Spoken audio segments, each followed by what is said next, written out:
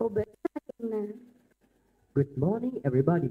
You all are warmly welcome to another memorable event of Mangala College, the Commerce Day 2023. එසේම අපගේ ගෞරවනීය ආරාධනය පිළිගෙන මෙම ස්ථානයේ සැපෙමිනි ආරාධිත අවුන්තන් සහ ආරාධිත පාසල් වන ගාහියාරේ මහා විද්‍යාලය, ගා ජනාධිපති බාලිකා විද්‍යාලය, ගා විජය මහා විද්‍යාලය, අක්මීමන මහා විද්‍යාලය, මානවිල උපනන්ද ජාතික පාසල, පිටදෙණිය මහා විද්‍යාලයේ සියලුම සහෝදර සහෝදරියන් මෙම අවස්ථාවට පිළිගනු ලබනවා. සුමුත්තරයට සුවිශේෂී දිනයක් වූ අද දිනේ අප ආරාධනය පිළිගෙන මෙහි පැමිණි සම්භාවනීය අමුත්තන් සියලු දෙනාම ගෞරවයෙන් යුතුව නැවත වරක් මෙම අවස්ථාවට පිළිගනු ලබනවා. ඉතින් අද අපටම සුවිශේෂී වූ දිනයක්.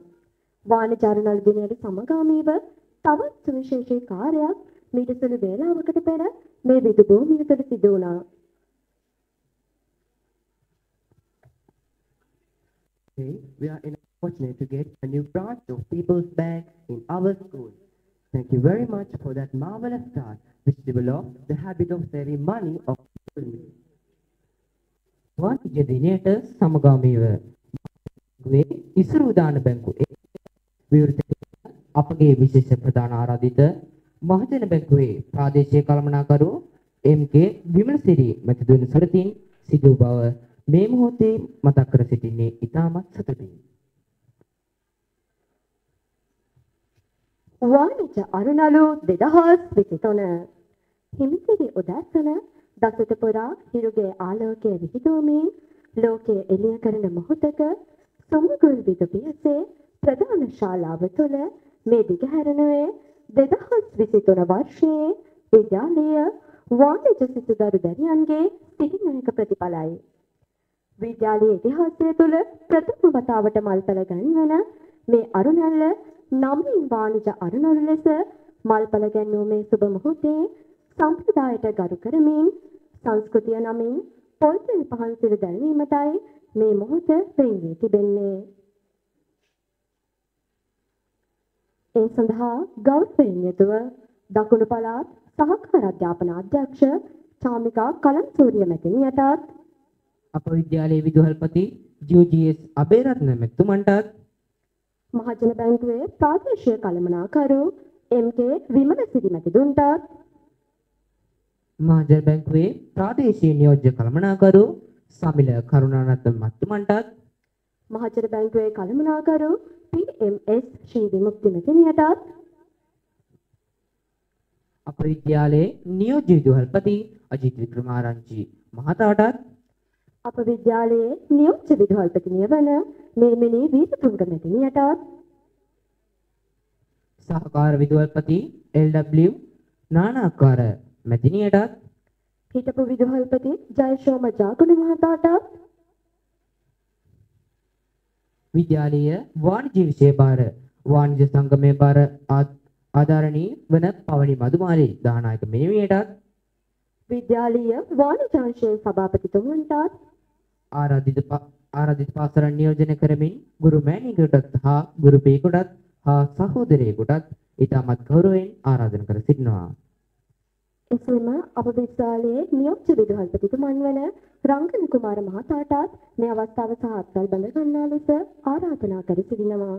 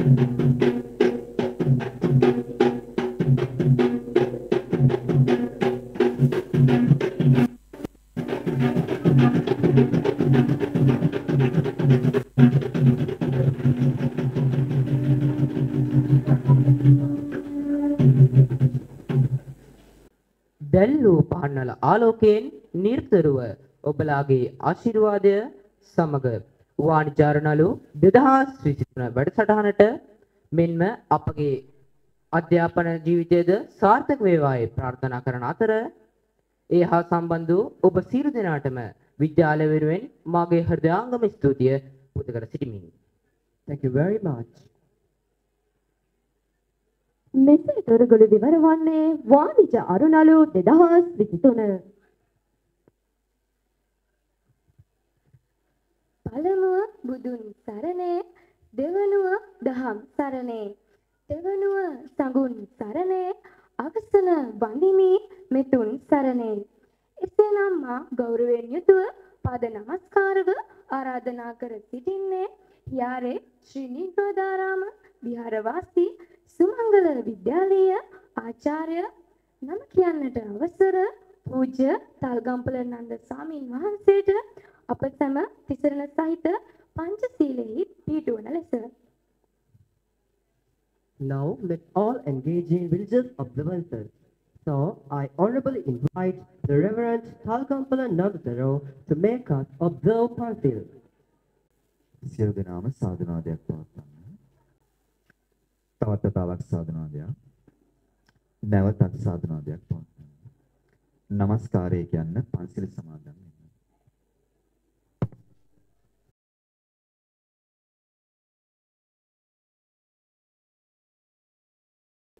අප පංචශීලයේ පිහිටුව ගරු ස්වාමීන් වහන්සේට මාගේ නමස්කාරය පුද කර සිටිනවා.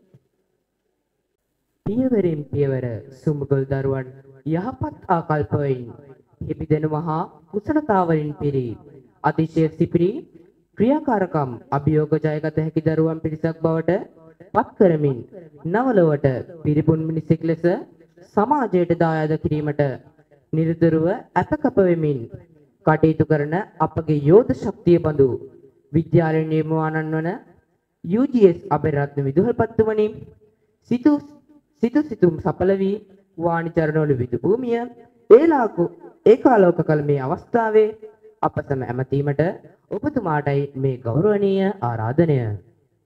Now I cordially invite the principal of our school, Mr. UGS Aberatna, to do the welcome speech. ගෞරවනීය ස්වාමීන් වහන්සේගේ අවසරයි. සුබෝදයාසනක් සියලු දෙනාටම අද දවසේ සුමංගල ඉතිහාසයේ ඉතාමත්ම වැදගත් දවසක්. ලෝකයට අවශ්‍ය ඒ වගේම අත්‍යවශ්‍යම පුරවැසියන් බවට දරුවන් පත් කිරීමට ඔවුන්ට අවශ්‍ය අත්දැකීම් ලබා දීමට සුමංගලයේ පළමු වතාවට වාණිජ දිනයක් සංවිධානය කරලා එහි ආරම්භක දවස. ඒ සඳහා පැමිණි සියලු දෙනා පිළිගැනීම මුලින්ම මට පැවති තියෙන වගකීම දවසේ මේ කාර්ය සාර්ථක කර ගැනීම සඳහා විද්‍යාලයට නිරන්තරයෙන්ම උදව් උපකාර කරන අපේ මහාවිද්‍යාලයක් වෙන්න පෙර සිටම කලාප අධ්‍යාපන කාර්යාලයේ සිටියදීම විද්‍යාලයේ දියුණු කිරීමට වාණිජාංශය දියුණු කිරීම විෂය දියුණු කිරීමට විශාල කැපකිරීමක් කරන දකුණු පළාතේම වාණිජ්‍ය විෂය මෙහෙවන සහකාර අධ්‍යාපන අධ්‍යක්ෂතුමිය පළාත් අධ්‍යාපන දෙපාර්තමේන්තු චාමිකා කලන්සූරිය මැතිණිය මේ අවස්ථාවට සම්බන්ධ අපේ ප්‍රධාන අමුත්තා විදියට එතුමිට ආරාධනා කළේ අපි මේ කාර්ය අනාගතය වඩා සාර්ථක කර ගැනීමේ අරමුණින්. එතුමිය නියමිත වේලාවටත් පෙර මෙම ස්ථානයේ පැමිණියා. එතුමියගේ පැමිණීම ඉතාමත්ම ගෞරවයෙන් සිහිපත් කරනවා. ඔබතුමිය බොහොමත්ම ගෞරවයෙන් යුක්ත සුමංගලයේ වෙනුවෙන් සුමංගලයට මේ අවස්ථාවේදී පිළිගන්නවා. ඒ වගේම අපිට මේ කාර්ය සාර්ථක කර ගැනීමට නිරන්තරයෙන්ම උදව් කරේ මහජන බැංකුව. මහජන බැංකුව බොහෝ කාලයක් සිට පාසලත් එක්ක සම්බන්ධ වෙමින් ශිෂ්‍යත්ව සමත් දරුවන්ට ශිෂ්‍යත්ව ලබා දෙමින් ඒ වගේම පළමු ශ්‍රේණිය ආරම්භයේ සිටම දරුවන්ට ගිණුම් ආරම්භ කරලා ඔවුන් තෑගි ලබා දීලා ඉතිරි කිරීමේ පුරුද්ද දරුවන් තුළ වර්ධනය කිරීමට ඔවුන්ට අවස්ථාවක් ලබා දීමට මහත් කැපකිරීමකින් කටයුතු කරනවා. ගාලු දිස්ත්‍රික්කයේම දකුණු පළාතේම මහජන බැංකුව ප්‍රධාන කළමනාකාරතුමා ප්‍රාදේශීය කළමනාකරු එන්කේ යුනිවර්සිටි මැතිතුමා එතුමාත් බොහොමත්ම ගෞරවයෙන් යුක්ත මේ අවස්ථාවට පිළිගන්නවා. විශේෂ අමුත්තා විදියට එතුමා මේ අවස්ථාවට සම්බන්ධ වෙන්නේ. ඒ වගේම මහජන බැංකුවේ නියෝජ්‍ය කළමනාකාරතුමා සම්ල කරුණාරත්න මැතිතුමා ඒ වගේම මහජන බැංකුව ගාල්ල කඩේදිය සාකාවේ කළමනාකාරතුමිය මීට පෙරත් ශිෂ්‍යත්ව වැඩසටහන පාසලට ඇවිල්ලා බොහොම සතුටින් දරුවෝ සතුටු කරලා දරුවන්ට තෑගි භෝග දීලා ශිෂ්‍යත්ව සමත් දරුවන්ට ලොකු මඟ පෙන්වීමක් කරලා පාසලෙන් ගියා. එතුමිය මේ අවස්ථාවට සම්බන්ධ වෙන ඉතාමත්ම ගෞරවයෙන් යුක්ත මේ අවස්ථාවට පිළිගන්නවා. මහජන බැංකුව PMS විමුක්ති මහත්මිය ඒ වගේම අපේ හිටපු විදුහල්පතිතුමා විද්‍යාලයේ ඕනෑම උත්සව අවස්ථාවකට සම්බන්ධ වෙනවා ජයසම ජාගර මැතිතුමා එතුමාත් මහත්ම ගෞරවයෙන් යුක්ත පිළිගන්නවා. අපේ ගෞරවනීය ස්වාමීන් වහන්සේ මුලින්ම අපි සිහිපත් කරා උන්වහන්සේ නිරන්තරයෙන්ම පාසල වෙනුවෙන් පාසලේ දියුණුව වෙනුවෙන් පාසලේ ආචාර්ය ස්වාමීන් වහන්සේ විදියට මහත් කැපයෙන් යුක්තව කටයුතු කරනවා. අපේ නියෝජ්‍ය විද්‍යාපතිතුමිය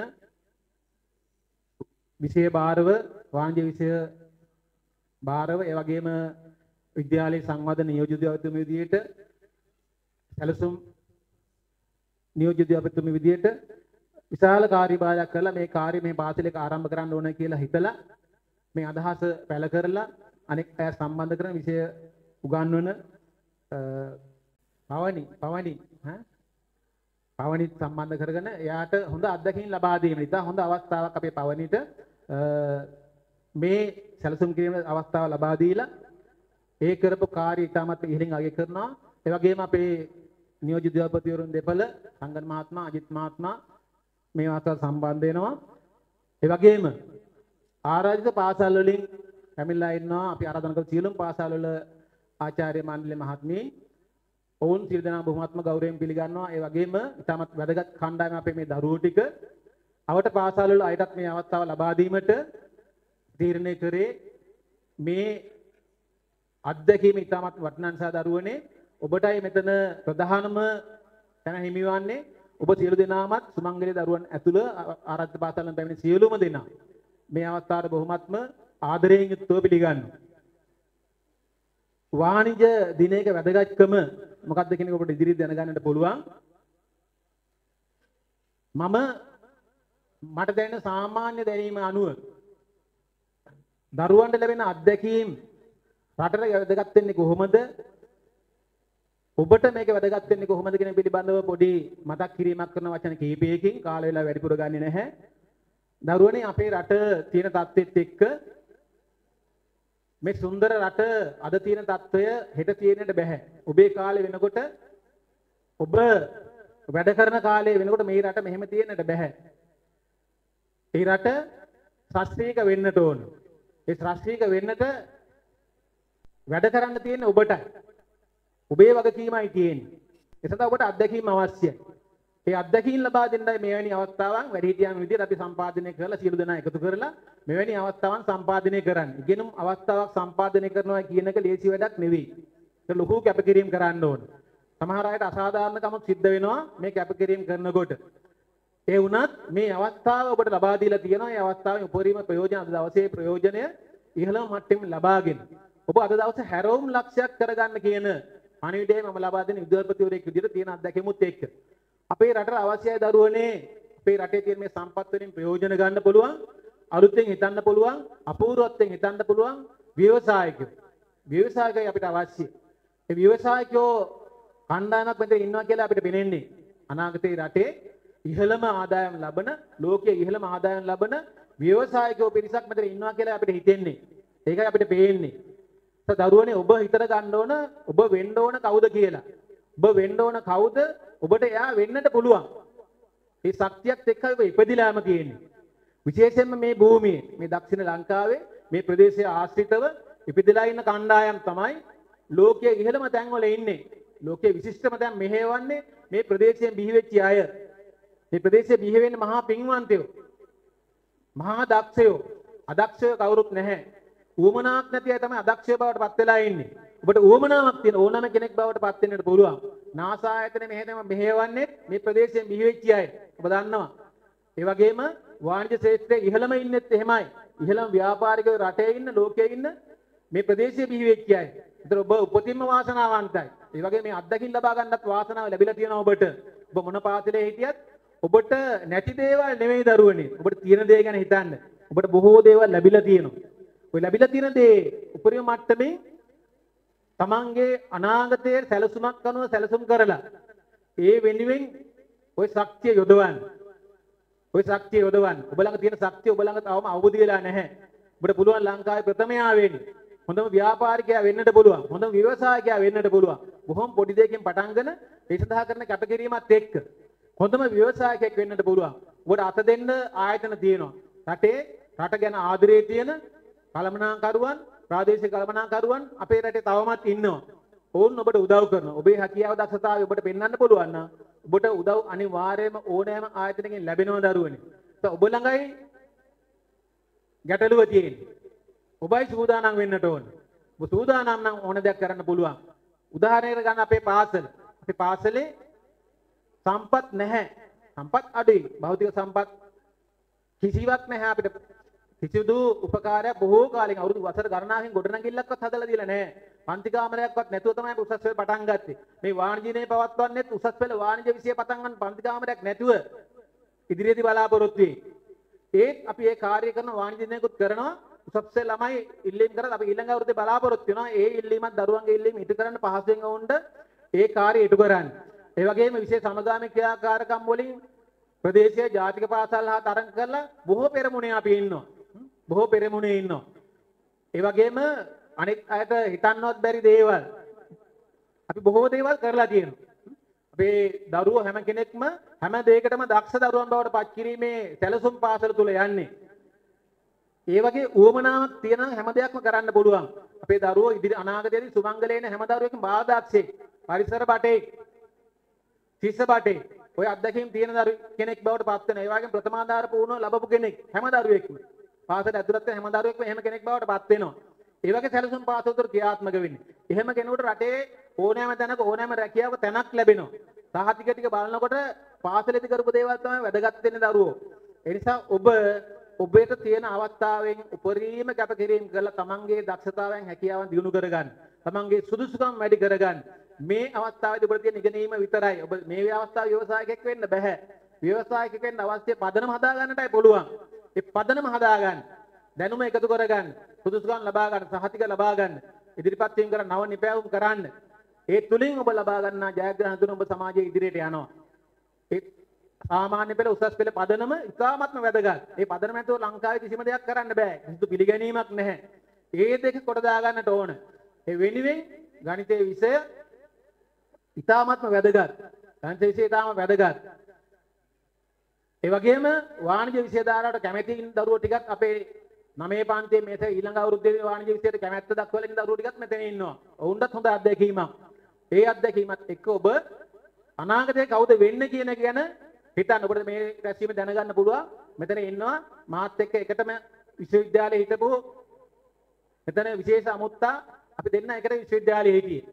එතුමා මේ ප්‍රදේශයේම සියලු බැංකුවලට ප්‍රධානියා. සියලු බැංකුවලට ප්‍රධානියා. එයා වාණිජ්‍ය විෂය ඉගෙන ගත්තා. විශ්වවිද්‍යාලයේ වාණිජ්‍ය විෂය. මම ඉගෙන ගත්ත කලා විෂය ධාරාව. මම විදුහල්පතිවරයෙක් වුණා. එතුමා කළමනාකරුවෙක් වුණා. එතුමා කියයි ඔබට ඒකේ තියෙන වටිනාකම මොකද? මම කියනට වඩා ඉතා වැදගත් ඒක. එවැනි සම්බන්ධතාවයන් රටේ ඉන්න ඉහළම අයගේ සම්බන්ධතාවයන් ලබා ගන්න ඔබ මේ මූලික අධ්‍යාපනය කියන ඉතා වැදගත් දරුවෝ. අධ්‍යාපනය ඉතා හොඳින් කරන්න. ඔබට උවමනාව තියෙනවා ඕනෑම විෂයකින් ඕනෑම ලකුණු ප්‍රමාණයක් ගන්න පුළුවන්. අඩුව ඔබ ළඟයි තියෙන ඔබ තනියම හිතලා බලන්න පුතේ තමන්ගේ ශක්තිය අවදි කරගෙන ඉතා දක්ෂයෙක් බවට පත් වෙලා හොඳ නායකයෙක් වෙන්න හොඳ කළමනාකරුවෙක් වෙන්න හොඳ ව්‍යවසායකයෙක් වෙන්න මේ රට ගොඩ ගන්න ඔබ ඉදිරියට එන්න පුතේ. ඔබටයි මේ වගකීම තියෙන්නේ. මේ රට බොහොම වාසනාවන්ත දවසක්. බොහොම අභිමානවත් රටක්. කවදාවත් කාටවත් වටන්න බෑ මොන දේවල් කිව්වත් කරත් මේ රට ගොඩ ගන්න පුළුවන්. ඕනෑම මොහොතක එක තැනකින් පටන් ගත්තාම මේ රට ගොඩ ගන්න පුළුවන්. මේ අභිමානවත් රටේ පුරවැසියෙක් විදිහට ඉපදිච්ච ඔබ බොහොම වාසනාවන්තයි. මේ වාසනාවන්ත රට ආරක්ෂා කරගන්න ඔබට ආරාධනා කරමින් කාල වේලා බොහෝ ඉක්ම යන නිසා සියලුම ආරාධිත අමුත්තන් සහ උපකාර කරන සියලු දෙනා නැවත වරක් බොහොමත්ම ගෞරවයෙන් යුක්තව පිළිගැනීමේ කතාව සංගමන සියලු දෙනාටම සුබ දවසක්. බොහොම ස්තුතියි. සභාගාරභය ආමන්ත්‍රණය කර ඔබතුමාට දෙහිවින්ම ස්තුතියි. Thank you very much, sir. එසේනම් අරුණැල්ලට සමගාමීව මීළඟට වේදිකාවේ ඉඩහසර වෙන්කොට තිබීමට සූදානම් වන්නේ තවත් එක් සුවිශේෂී අංගයක් වෙතටයි. කලාව තුළින් ජාතික අභිමානය ජාත්‍යන්තරය කරාද ඔසවා තැබෙන පාරම්පරික නර්තන කලාවේ උරුමය ලොවට කියාපාමින් ඕනෑම සුබ මොහොතක අභිමානයෙන් යුතුව ඉදිරිපත් කරනු ලබන නර්තන අංගයක් ලෙස සැලකිය හැකි උඩරට නර්තන සම්ප්‍රදායේ අභිමානය දෝතින් රැගෙන අලංකාරවත් බෙර පදවලට නර්තන හැඩතල මතු කරමින් ඔබ අප නෙත් පිනවීමට ආරාධනය විද්‍යාලීය නර්තන අංශයේ සොයරි සොයරියනි ඔබටයි. Now let's enjoy an attractive West dance presented by the school's dancing section.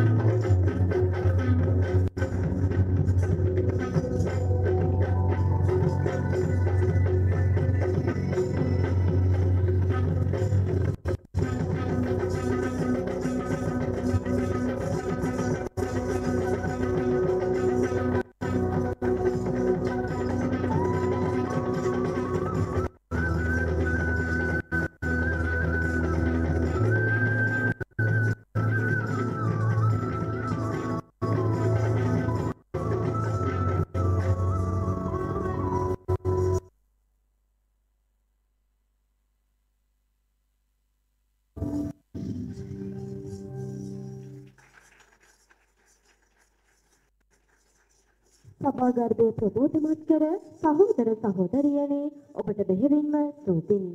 Thank you very much you all for the beautiful dance.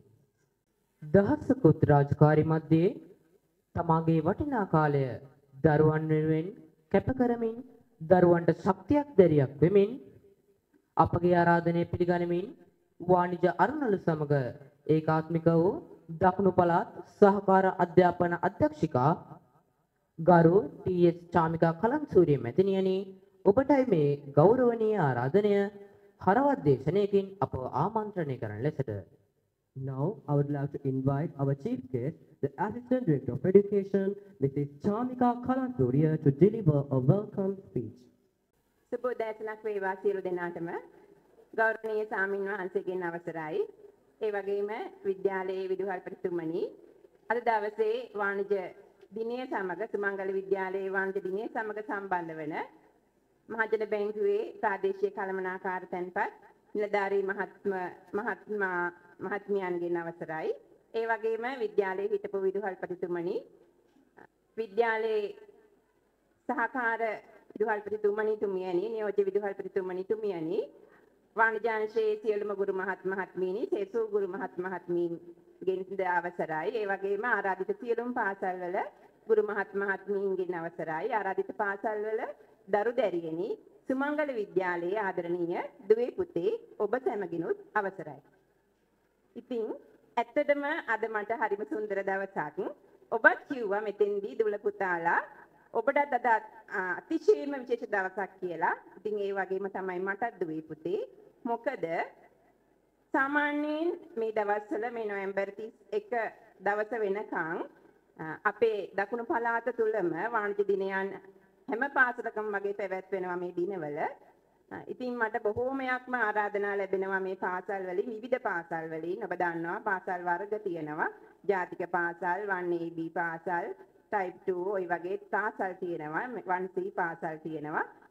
ඉතින් මේ හැම පාසලකම වාණිජ දිනයන් සමරන්න ආරාධිත අමුත්තෙක් විදියට දකුණු පළාතේ වාණිජ විෂය අධ්‍යක්ෂතුමිය විදියට මට අවස්ථාව ලැබිලා තියෙනවා. ඉතින් මට මේ පාසල ඒ අතරින් සුවිශේෂී වුණා. ඒ ගිහිපු හැම පාසලක වගේම ඇත්තටම මේක විශේෂ වෙන්න හේතුව වුණේ අනිකුත් පාසල් වලට සාපේක්ෂව. ඔබ දන්නවා මේ විද්‍යාලයේ උසස් පෙළ වාණිජාංශයක් දැනට ක්‍රියාත්මක වෙන්නේ නැහැ. එතකොට මම මේ තාක් සම්බන්ධ වෙලා තියෙන දකුණු පළාත තුල සහ ගාල්ල කලාපයේ විශේෂයෙන්ම මාතර කලාපයේ තවත් විශේෂයි. මේ කලාප දෙක සහ මගේ ඉස්සර සේවා ස්ථාන, පෙර සේවා ස්ථාන සහ දකුණු පළාත තුල වැඩ බාරගත්තට පස්සේ මට සුවිශේෂී වුණේ ඒකයි දුවේ පුතේ ඔබේ පාසල උසස් පෙළ වාණිජාංශයක් නොමැතිව මෙවැනි අති දැවැන්ත, ඉතා සුන්දර, උත්කර්ෂවත් උත්සවයක් සංවිධානය කිරීම සම්බන්ධයෙන්. ඒක තමයි අද දවසේ මට සුවිශේෂී වෙන්නේ ඔබේ පාසල. ඇත්තටම මට මතක් වෙනවා මම කියවපු පොතක්. අර ටොට්ටෝ-චන් ඉන්න ජපානයේ හරි පුදුම ඉස්කෝලේ. අන්න ඒ වගේ ඇත්තටම මේ පොඩි පිරිසක් ඔබ දන්නවා වාණිජ විෂය ව්‍යාපාර අධ්‍යයනය ආගිනුම්කරණය කියන්නේ 10-11 ශ්‍රේණි වල තෝරා ගන්නා විෂයක්. හර විෂයක් නෙමෙයි. එතකොට මේ පාසලේ ඉන්න සිසු දරුවන්ගේ තෝරාගත්තු පිරිසක් තමයි මෙතන සැඳෙන්නේ මේ විෂයත් එක්ක. එතකොට ඒක ඇත්තටම අතේ ඇඟිලි වල දෑතේ ඇඟිලි ගානට වගේ සම්බන්ධ වෙන සංඛ්‍යාවක් තමයි මේ දරුවෝ ඉන්නේ 10-11 පන්ති වල. ඉතින් එහෙම දරු පිරිසකුත් එක්ක ඇත්තටම ඔබ මේ සංවිධානය කරපු වැඩසටහන මට සුවිශේෂී වෙන්නේ ඒක නිසා ආදරණීය දුවේ පුතේ. මම හිතන්නේ ඇත්තටම ඔබේ පාසලට උසස් පෙළ වාණිජාංශයක් ලැබෙන්න ඕන පාසලක්. මම හිතන්නේ ඉල්ලුම් කරා ඔබ කීප වතාවක්. අපිට තියෙන නීත්‍යානුකූල ගැටලු නිසා ඒ කියන්නේ අපේ මානව සම්පත ප්‍රශස්ත ලෙස උපයෝජනය කරන්නයි අපිට අවශ්‍ය වෙන්නේ. ඔබ දන්නවා සියලු දෙනා මෙතන ඉන්න ගුරු බවතුන් දෙතුන් දෙනෙක් ළමුන් දෙතුන් දෙනෙක් වෙනුවෙන් සේවය කරනවා කියන එක පොඩි ගැටලුවක් තියෙනවා අද රටේ තියෙන ආර්ථික තත්ත්වයක් එක්ක. කෙසේ වුණත් ඇත්තටම මට මෙතන වාඩි වෙලා හිටිද්දී දැනුනේ ඔබේ පාසලට උසස් පෙළ වාණිජාංශයක් දිය යුතුයි අනුමත කළ යුතුයි කියන තැන මට හිතුණා මේ වගේ දක්ෂතාවයන් තියෙන දරු පැටවු ඉන්න තැනක. අපි බලමු ඉදිරියේදී කොහොමද ඒක වෙනස් කරගන්න පුළුවන් වෙන්නේ කියන එක මම විදුහල්පති ප්‍රතිතුමත් එක්ක කතා කරන්නම් මොනවද තියෙන නීත්‍යානුකූල අවශ්‍යතා කොහොමද අපි ඉස්සරහට යන්නේ කියන එක. ඒකත් එක්කම ඒ සුබ පණිවිඩයක් කියන ගමන් ආදරණීය දුවේ පුතේ විදුහල්පතිතුමත් කියනවා වගේම කිව්වා වගේම අද දවසේ ඔබට සුවිශේෂී වෙන්නට විශේෂ කාරණා ටිකක් තියෙනවා. එකක් තමයි ඔබ අද දවසේ විතරක් නෙමෙයි මේ වැඩසටහන සංවිධානය කරන්න ඔබ මහන්සි වෙන්නේ නැති සැලසුම් කරන්න නැති කාලයක සිට. ඒ කාලය තුල සහ ඒ කාලෙන් පස්සේ ඔබ ලබන අත්දැකීම පොතේ පතේ දැනුමට වඩා වැඩි ප්‍රායෝගික අත්දැකීම් සමුදායක් ඔබ ලබනවා. මම මෙතනදි දැක්කා ලස්සනට දරුවෝ මෙතන ආමන්ත්‍රණය කරනවා. ඔබ සංනිවේදන කුසලතාවයේ ඒ තුලින් ලබා ගන්නවා. ඔබ තාර්කිකව හිතලා තියෙනවා. ඔබට තාර්කික ශක්තිය, සිතීමේ ශක්තිය ලැබිලා තියෙනවා. මේ හැම දෙයක් තුළ මේ නිර්මාණ තුළ නිර්මාණශීලීත්වය ඔබෙන් මම දකිනවා. ඒ වගේම ඔබේ තියෙන මම කියවනේ අර කුඩා දරු පිරිසක් ඉන්නේ. එහෙමනම් මෙච්චර දෙයක් කරන්නට ඔබ තුළ තියෙන්නේ නැති සහයෝගය. හැම දිනම එකතු කරගෙන උසස් පෙළ දැනට පවතින කලාංශය, ඒ වගේම 9 පන්තිය මට මතකයි විදුහල්පතිතුමා කිව්වා සහ අනිකුත් කලාංශයන්, අනිකුත් සෞන්දර්යාංශයන්, මාධ්‍යාංශයන් මේ සියලු දේම කැටි කරගෙන ඔබ සහයෝගයෙන් වැඩ කරලා තියෙනවා. එතකොට ඔබ 21 වන සියවසට ඔබින දරුවෙක් විදියට අපි කතා කරනවා අර C අකුරු 4ක් ගැන. critical thinking, communication, collaboration and creativity. මේ හතරම මෙන්න මේ උත්සවයක් තුලින් ඔබ අද දවසේ උපහාගෙන තියෙනවා. සහ ඉදිරියටත් ඔබ මේ දේවල් උකහාගෙන යමින් ඉන්නවා. ඒක තමයි දුවේපතේ ඔබට මේ දවස වැදගත් වෙන්නේ. මටත් මතකයි මිට දශක 3කට විතර එහා මමත් මේ වගේම වාණිජ්‍ය දිනයක් සංවිධානය කරද්දී ගාල්ලේ ප්‍රධාන බාලිකා පාසලක මට ලැබුණු අත්දැකීමක් තාමත් ජීවිතේ මට මතක තියෙනවා උත්සව සංවිධානය කිරීමේදී. මම ගොඩක් වෙලාවට ඒ කතාව කියනවා දුවේ පුතේ. ඉතින් මම කැමතියි ඔබටත් ඒක කියන්නට. ඔබ වගේම ওই වගේ වාඩි වෙලා ඉඳගෙන මේ වගේ හැමතැනම දුව වාණිජ්‍ය දිනයක් සංවිධානය කරද්දී අපෙන් උණු පොඩි අතපසු වීමක් නිසා ගාල්ලේ ප්‍රධාන පාසලක බාලක පාසලක පාසලක් එක්ක ඒ පාසල අපිත් එක්ක පොඩි අමනාපයක් ඇති වුණා. මොකද ආසන පැනවීමේදී සිදු වුණු දෝෂයක් නිසා අපේ අතින්. ඒක නිසා මම ගොඩක් වෙලාවට මගේ වැඩසටහන් සංවිධානයේ වෙද්දී විශේෂයෙන් මතක් කළ යුතු නැතත් මගේ ටීම් එකට මම කියනවා ආසන පැනවීමේදී විශේෂයෙන් මතක තියාගත යුතු කරුණු කාරණා මතක් කරනවා. ඒක මට අත්දැකීමෙන් ලැබෙන එදා වාණිජ්‍ය දිනේ. ඉතින් ඒ වගේ ඔබට අද දවසේ ඔබ ලබපු අත්දැකීම් ඔබේ ජීවිතේ පුරාවටම තියෙනවා. ඒක නිසා ඔබට මේ දිනය අතිශයින් වැදගත් වෙනවා.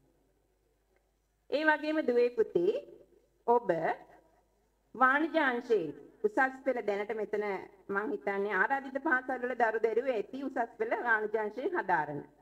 එහෙම නේද මට පේනවා ගුරු මහත්මීන් දිහා බැලුවාම අපේ පාසලේ මේ සුමංගල විද්‍යාලයේ උසස් පෙළ දරුවන් ඇති වුණත් වාණිජ්‍ය අංශයේ සෙසු පාසල් වල වාණිජ්‍ය අංශයේ දරුදැරියන් ඇවිල්ලා ඇති. එහෙම නේද? ඉන්නවද පුතේ? උසස් පෙළ දරුවෝ ඉන්නවද? පොඩක් අත උස්සන්න. නෑ. ආවේ නැද්ද? අතන්ද මිස් ආවේ නැද්ද? සාමාන්‍ය පෙළ දරුවෝ දාවේ. හේ ඉන්නවනේ පිට දෙනිය ඉන්නවා. හරි. කීප පාසලක් ඉන්නවා. වැඩි පිරිසක් ඉන්නේ සාමාන්‍ය පෙළ දරුවෝ කමක් නැහැ. එහෙම නැත් කමක් නැහැ. මම කියන්නට හිතු කාරණය වාණිජ්‍ය අංශයෙන් ඔබ උසස් පෙළ හදාරන්නට හිතනව නම් දුවේ පුතේ සහ තීරණය ගත්තු අය අතිශයින් වාසනාවන්තයි. ඇයි මම එහෙම කියන්නේ? ඔබේ විෂය ඇත්තටම ප්‍රායෝගිකයි. හරිම ප්‍රායෝගිකයි. මේ දවස්වල ඔබට පේනවා රටේ තියෙන ආර්ථික ප්‍රශ්න, ගෙදර ප්‍රශ්න, පාසලේ ප්‍රශ්න, හැම තැනකම ආර්ථික ප්‍රශ්න. බස් එකට නැගිට්ටත් එහෙමයි, කඩේට ගියත් එහෙමයි නේද දුවේ? ඉතින් මේ දේවල් තමයි ඔබේ විෂය තුලින් ඔබ හදාරන්නේ. කොහොමද අපේ රට මේ උගුලෙන් ගලව ගන්න කියන එක ගැන වාණිජ්‍ය අංශයේ දරුදැරියන් විදියට ඔබට විශේෂ අවබෝධයක් ඇති. දැනට උසස් පෙළ හදාරන දරුදැරියන් තුල ආර්ථික විද්‍යාව තුලින් ව්‍යාපාර අධ්‍යයනයේ විෂයන් තුලින් ඔබට මේ ගැන විශේෂයෙන් කතා කරනවා.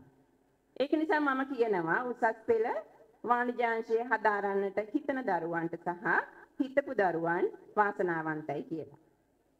ඒ වගේම දුවේ පුතේ ඔබ තවත් විදියකට වාසනාවන්ත වෙනවා.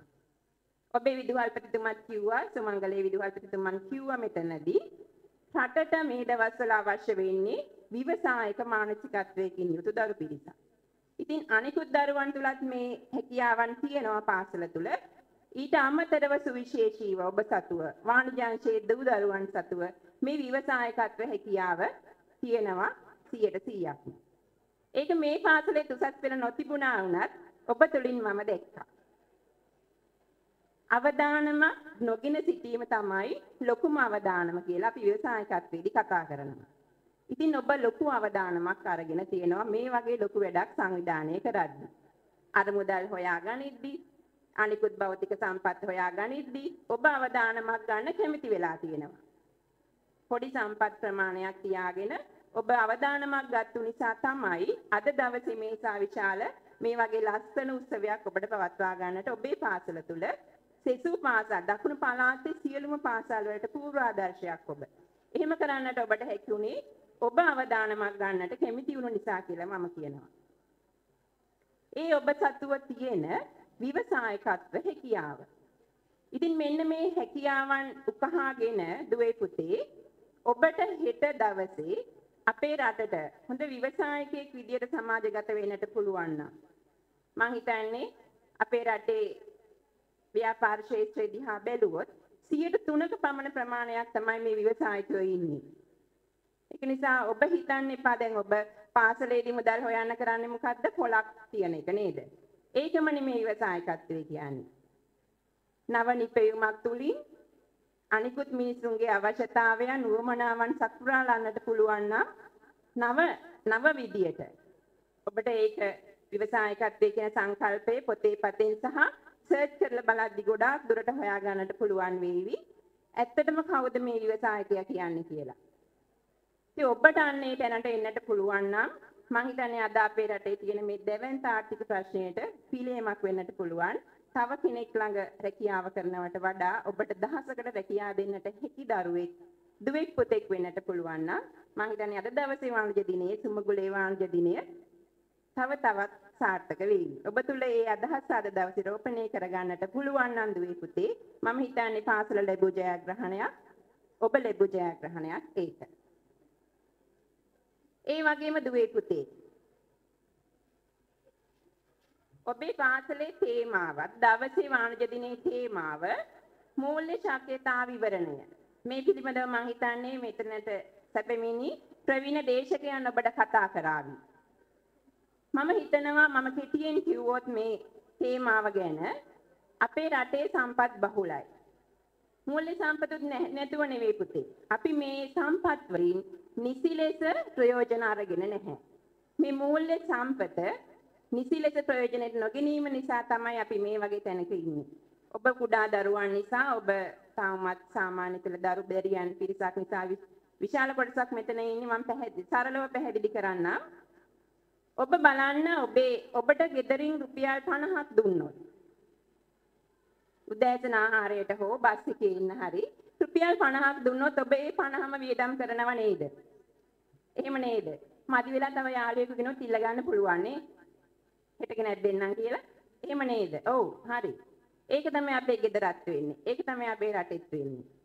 අපි ඉතුරු කරන්නට වියදම් කරන්නට පෙර මම කියනවා ඉතුරු කරන්නට කුඩාවට හෝ සතෙන් සතේ හරි. සතේ කියන එක ඇත්තටම වැදගත් නැහැ. නමුත් සතෙන් සතේ හෝ ඉතුරු කරන්නට පොඩියට හරි ඉතුරු කරන්නට අපි පුරුදු වෙන්නට ඕන.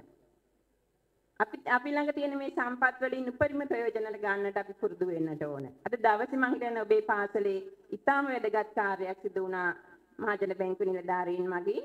ඔබ කුඩා දරුවන් මම හිතන්නේ දරු දැරියන් විශාල පිරිසක් අද දවසේ ඉතිරි කිරීමට හුරු කරා පාසල අභියසම සිසු දාන ඉතුරුම් ගිණුම් ඒකකයක් පවත්වාගෙන යමින් ඒ සඳහා ආරම්භ කරමින් ඒ වෙනුවෙන් මම ස්තුතිවන්ත වෙනවා දකුණු පළාතේ වාණිජ්‍ය විෂය අධ්‍යක්ෂකවරිය විදියට ඔබ ආයතනයටත් ඒ වගේ මේ කටයුතු සංවිධානය කිරීම ඒ කටයුතු මෙහෙයවීම ඒකට අදහස් ඉදිරිපත් කිරීම සම්බන්ධයෙන් විදුහල්පතිතුමා සමග ප්‍රමුඛ වාණිජ අංශයේ සියලුම දෙනාට ඉතින් දුවේ පුතේ යන්න ඒ වගේ. අපි මේ මූල්‍ය සම්පත් වලින් උපරිම ප්‍රයෝජන ගන්නට ඕන.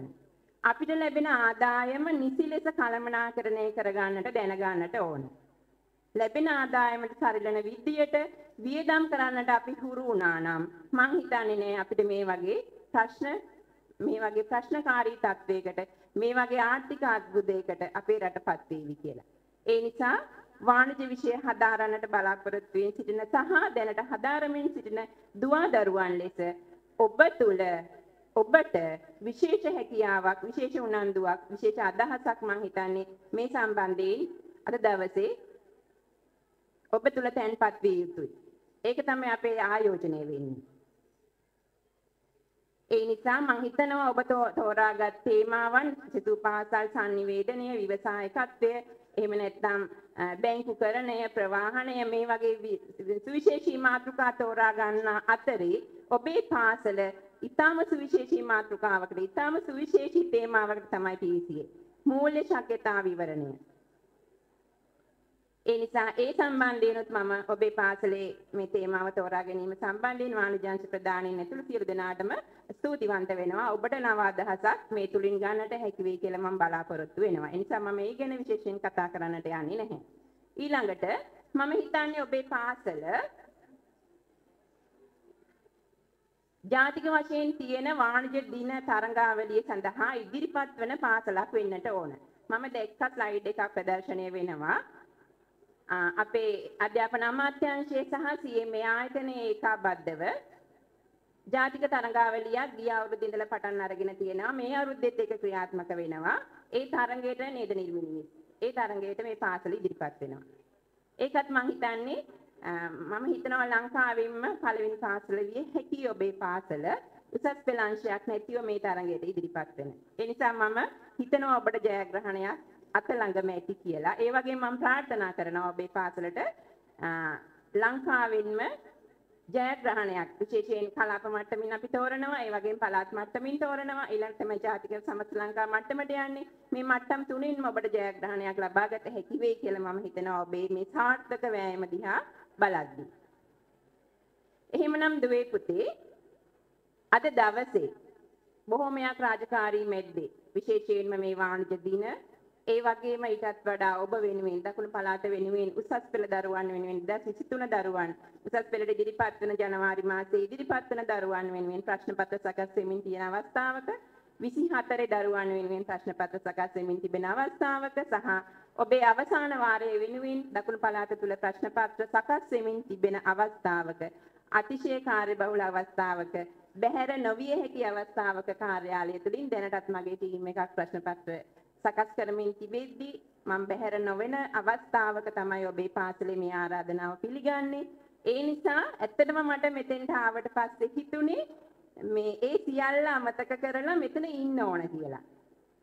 නමුත් දුවේ පුතේ මගේ ඒ ප්‍රධාන රාජකාරිය මට හිතෙන්නේ මේ දෙකම එක සමානයි. මට තෝරා ගැනීම ගැන දැන් අර ආවස්තික පිළිවෙල හිතුවොත් එතන මට පොඩි ගැටලුවක් තියෙනවා. දෙකම එක සමාන වෙලා.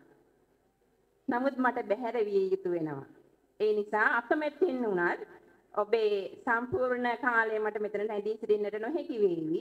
ඒ සම්බන්ධයෙන් මම විදුහල්පතිතුමාගෙන් ඒ වගේම අපේ වාණිජ්‍යාංශයේ සියලුම ගුරු මහත්මී ආදරණීය දුවේ පුතේ ඔබ සැමගෙන් සමාව ඉල්ලමින් ඔබේ කටයුතු අද දවසේ සර්ව ප්‍රකාරයෙන්ම සාර්ථක වෙන කියලා ප්‍රාර්ථනා කරමින් ඔබේ බලාපොරොත්තු සාර්ථක වෙන්නට ඔබට ජයග්‍රහණ නිරතුරුවම ලැබෙන්නට ප්‍රාර්ථනා කරමින් මගේ කතාව අවසන් කරනවා. සියලු දෙනාටම තෙරුවන් සරණයි. ඔබතුමීටත් බෙහෙවින්ම ස්තුතියි. විද්‍යාව තුළ වාණිජ්‍ය විෂය දියුණු කර දරුවන් දැනුමින් පෝෂණය කරන්නට ඔබගත් උත්සාහය අගය කරනවා. සිහිවටන ප්‍රදානයකටයි මීළඟට මේ සූදානම. එසේනම් සමුපතින්න ප්‍රදානය හා පහ එක්වීමට නැවතත් ආරාධනය කර සිටිනවා දකුණු පළාත් සහකාර අධ්‍යාපන අධ්‍යක්ෂිකා ටී.එස්. චාමිකා කලන්සූරිය මැතිණියනි ඔබතුමියට. Now let's get ready to felicitate our former principals and the current pioneers of the school. For that, I would like to invite the Assistant Director of Education, Mrs. Chamika Kalansuria, to offer their souvenirs.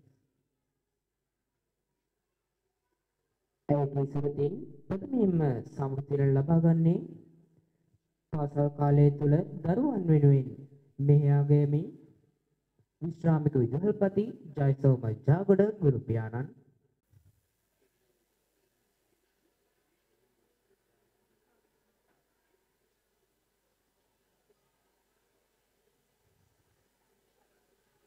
ඔබතුමාටත් බෙහෙවින්ම ස්තුතිවන්ත වන අතර මීළඟට සමළතින් ලබා ගන්නේ අප විද්‍යාලීය විදුහල්පති UGS Abeyratne මැතිතුමන්.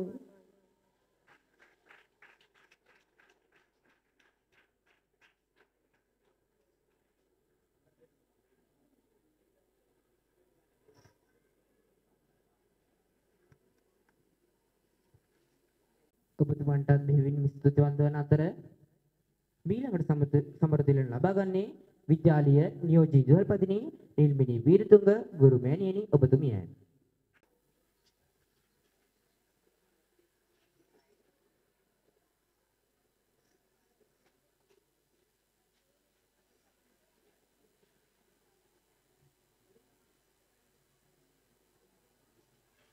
ඔබතුමාට බෙහෙවින්ම ස්තුතියි. මීළඟට සමෘද්ධිය ලබා ගන්නේ TBG කම්පැනි ගුරු මෑණියන්.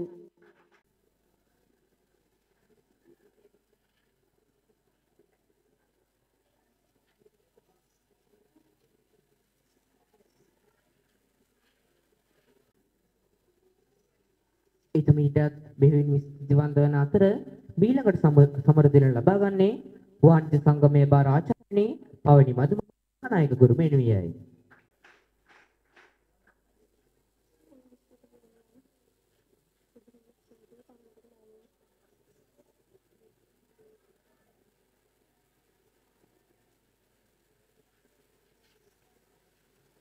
ඔබතුමියටත් බෙහෙවින්ම ස්තුතියි.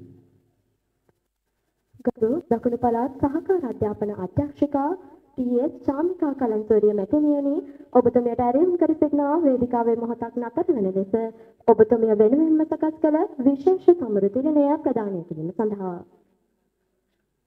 Now another special occasion to give away a souvenir to appreciate your kind contribution.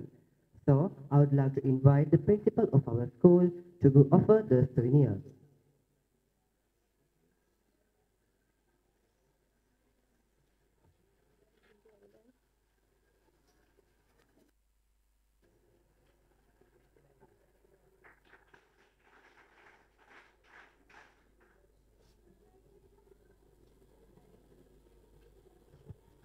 ඔබතුමියටත් බෙහෙවින්ම ස්තුතියි. Thank you very much.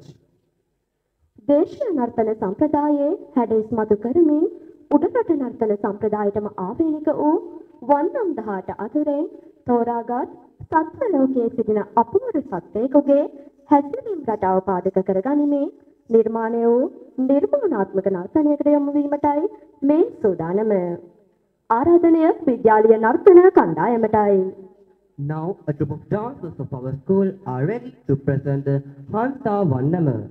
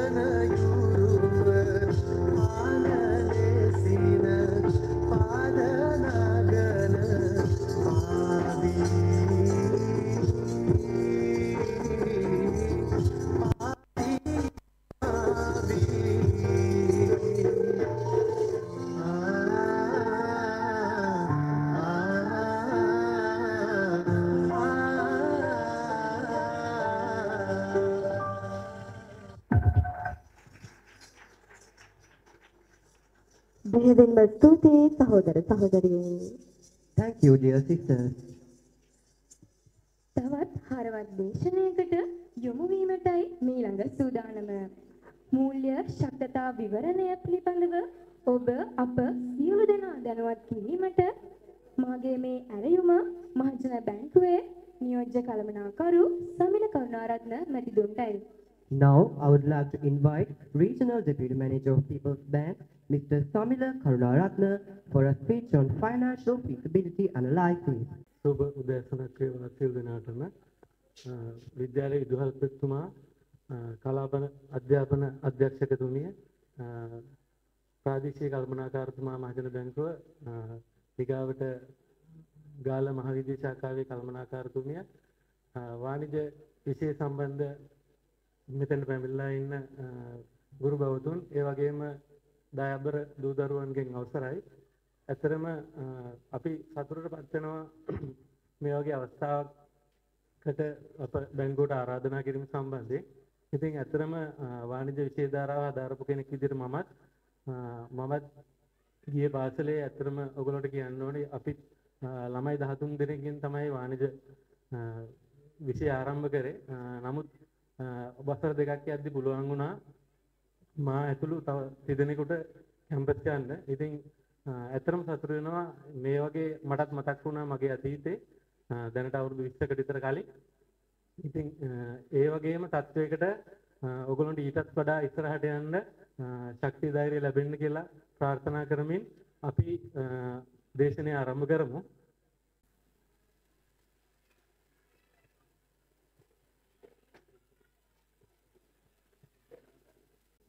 අතම අද සාකච්ඡා කරන්න බලාපොරොත්තු වෙන්නේ මුදලේ විකාශනය. ඊගාට විද්‍යුත් මුදල් කියන්නේ මොනවද? නීතිගත හා නීතිගත නොවන මුදල් කියන්නේ මොනවද? විශේෂයෙන්ම කතා වෙනවා මේ දවස්වල ක්‍රිප්ටෝකරන්සි කියලා જાතියක් ගැන. ඒ කියන්නේ මොනවද? ඒ වගේම චෙක්පත් මගින් ගනුදෙනු කරන්නේ කොහොමද? ඒ සම්බන්ධ තොරතුරු ඔයගොල්ලොත් එක්ක බෙදා හදා ගන්න බලාපොරොත්තු වෙනවා. ඉතින් මුලින්ම අපි මාතෘකාවට ප්‍රවේශයක් ගන්න වීඩියෝ එකක් නරඹමු.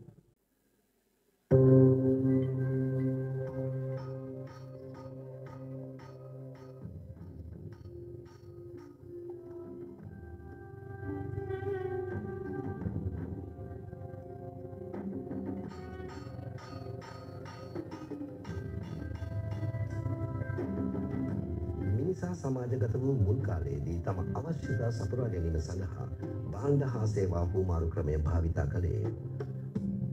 ඉන්පසුව හුවමාරු මාධ්‍යයක් ලෙස මුතු මැණික් රත්තරන් වැනි දෑ භාවිතා කිරීමට පුරුදු විය. නමුත් මෙය ප්‍රායෝගිකකමින් තොර ඉතා අපහසු කාර්යයක් විය.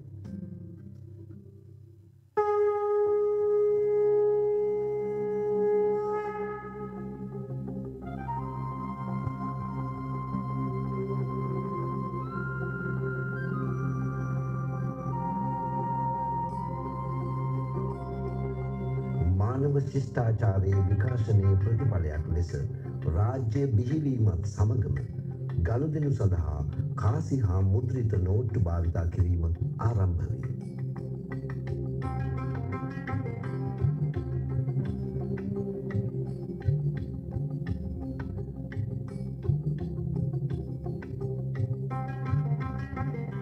මේ ආකාරයෙන් මුදල් භාවිතයට හුරු වූ මිනිසා ධනය රැස් කිරීමේ මාධ්‍යයක් ලෙස මුදල් භාවිතා කර ඒවා පෙට්ටගම් හා අල්මාරිවල රැස් කරන්නට පුරුදු විය.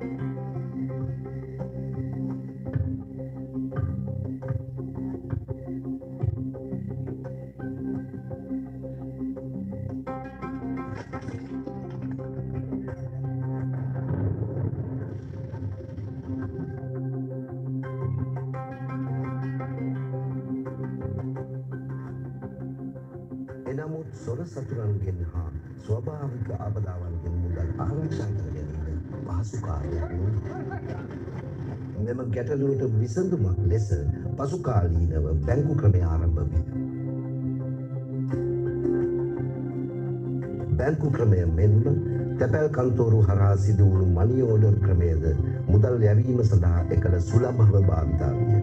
තම තැන්පතු සඳහා ලැබෙන පොලියත් ආරක්ෂාවත් නිසා බැංකුවල මුදල් තැන්පත් කිරීමට මිනිසා නැඹුරු විය. එනමුත් තැන්පත් කළ මුදල් ආපසු ලබා ගැනීමට තම බැංකුවටම යා යුතු වීම නිසා මුල් අවදියේදී ගනුදෙනුකරුවන්ට විවිධ දුෂ්කරතාවලට මුහුණ පෑමට සිදු විය. බැංකු ක්‍රමය ප්‍රචලිත වීමත් සමග බැංකු විසින් චෙක්පත් හඳුන්වා දුන් අතර එය ගනුදෙනුකරණයේ විශිෂ්ට සන්ධිස්ථානයක් සනිටුහන් කළේය. වාණිජ්‍ය ශේත්‍රයේ දියුණුවත් සමගම චෙක්පත් ණය උපකරණයක් ලෙස සුලභව භාවිතා වන්නට විය.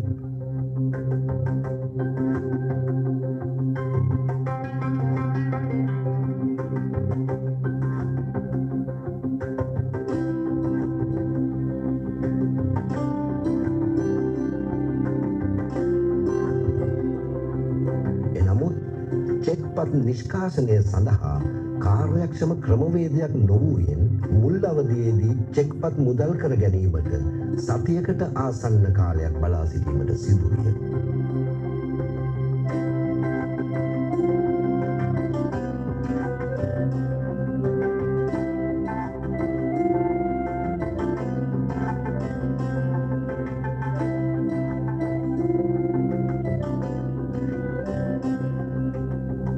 පසුකාලීනව චෙක්පත් නිෂ්කාශනය විධිමත් කිරීමේ අවශ්‍යතාවය හඳුනාගත් ශ්‍රී ලංකා මහ බැංකුව 2002 වසරේදී එහි පූර්ණ අනුමැතිය හා මඟ පෙන්වීම යටතේ ලංකාප්‍රිය ආයතනය ස්ථාපිත කරන ලදී.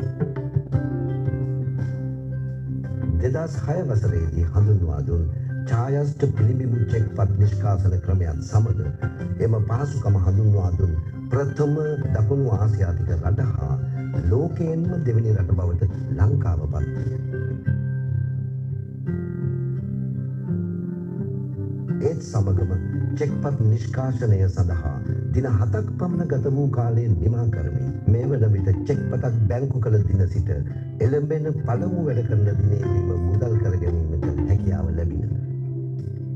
පසුකාලීනව බැංකු පද්ධතියට ATM යන්ත්‍ර හඳුන්වා දී තම ගිණුම් හිමියන්ට පැය 24 පුරා මුදල් ආපසු ලබා ගැනීමේ පහසුව සලසා දීම බැංකු විසින් තබන ලද තවත් වැදගත් පියවරකි. එනමුත් වෙනත් බැංකුවක ATM යන්ත්‍රයකින් මුදල් ආපසු ගැනීම හෝ ශේෂය බලා ගැනීම විදේශීය ගෙවීම් ජාලයන් හරහා සිදු වූ නිසා ඒ සඳහා විශාල පිරිවැයක් දැරීමට සිදු විය. මේ හේතුවෙන් තමාගේ බැංකුවේ ATM යන්ත්‍රයක්ම සොයාගෙන යෑමට ගිණුම් හිමියන් පෙළඹිනි.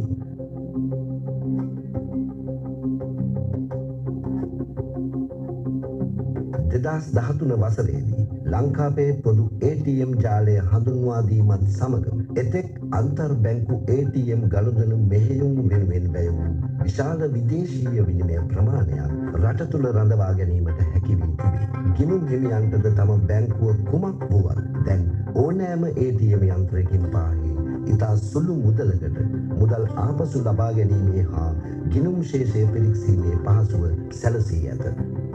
ලංකාව තුළ අන්තර් බැංකු ගෙවීම් හා පියවීම් මෙහෙයුම් ප්‍රධාන වශයෙන් සිදුවන්නේ ශ්‍රී ලංකා අන්තර් බැංකු ගෙවීම් ක්‍රමය හරහාය.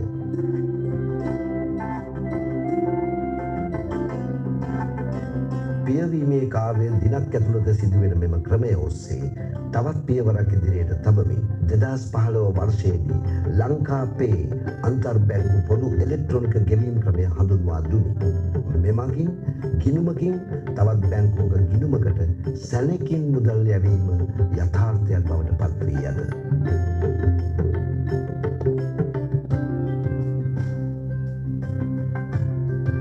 දේශීය මෙන්ම විදේශීය ගනුදෙනුවලදීද එකසේ භාවිත කළ හැකි ශ්‍රී ලාංකීය ජනතාවගේ පසුම්බියට ගැලපෙන ආකාරයෙන් ලංකා පේ ජාතික ගෙවීම් කාර්යපත හඳුන්වා දීම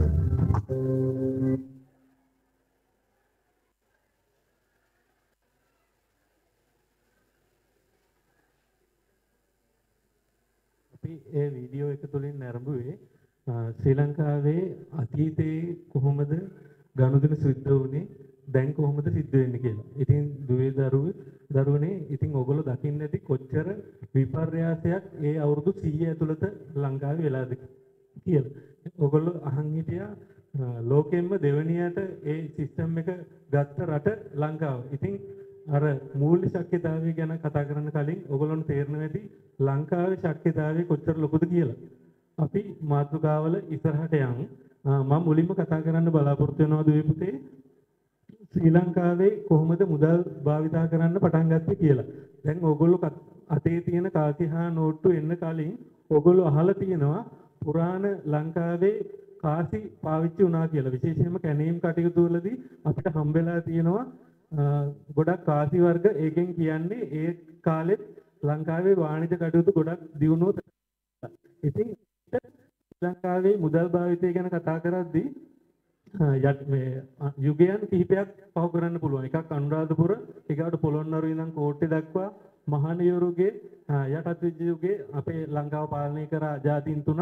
ඒ කාලවල කොහොමද උනේ? ඊට පස්සේ පච්චස් මේ නිදහස් අවධිය. ඒ කියන්නේ මහ බැංකුව පිහිටුවට පස්සේ 1950 කොහොමද මේ මුදල් ඉස්සරහට යන්නේ? තමයි ලංකාවේ මුල්ම මුදල් ලේඛකය. මේකට අපි කියන්නේ කහපණ කියලා.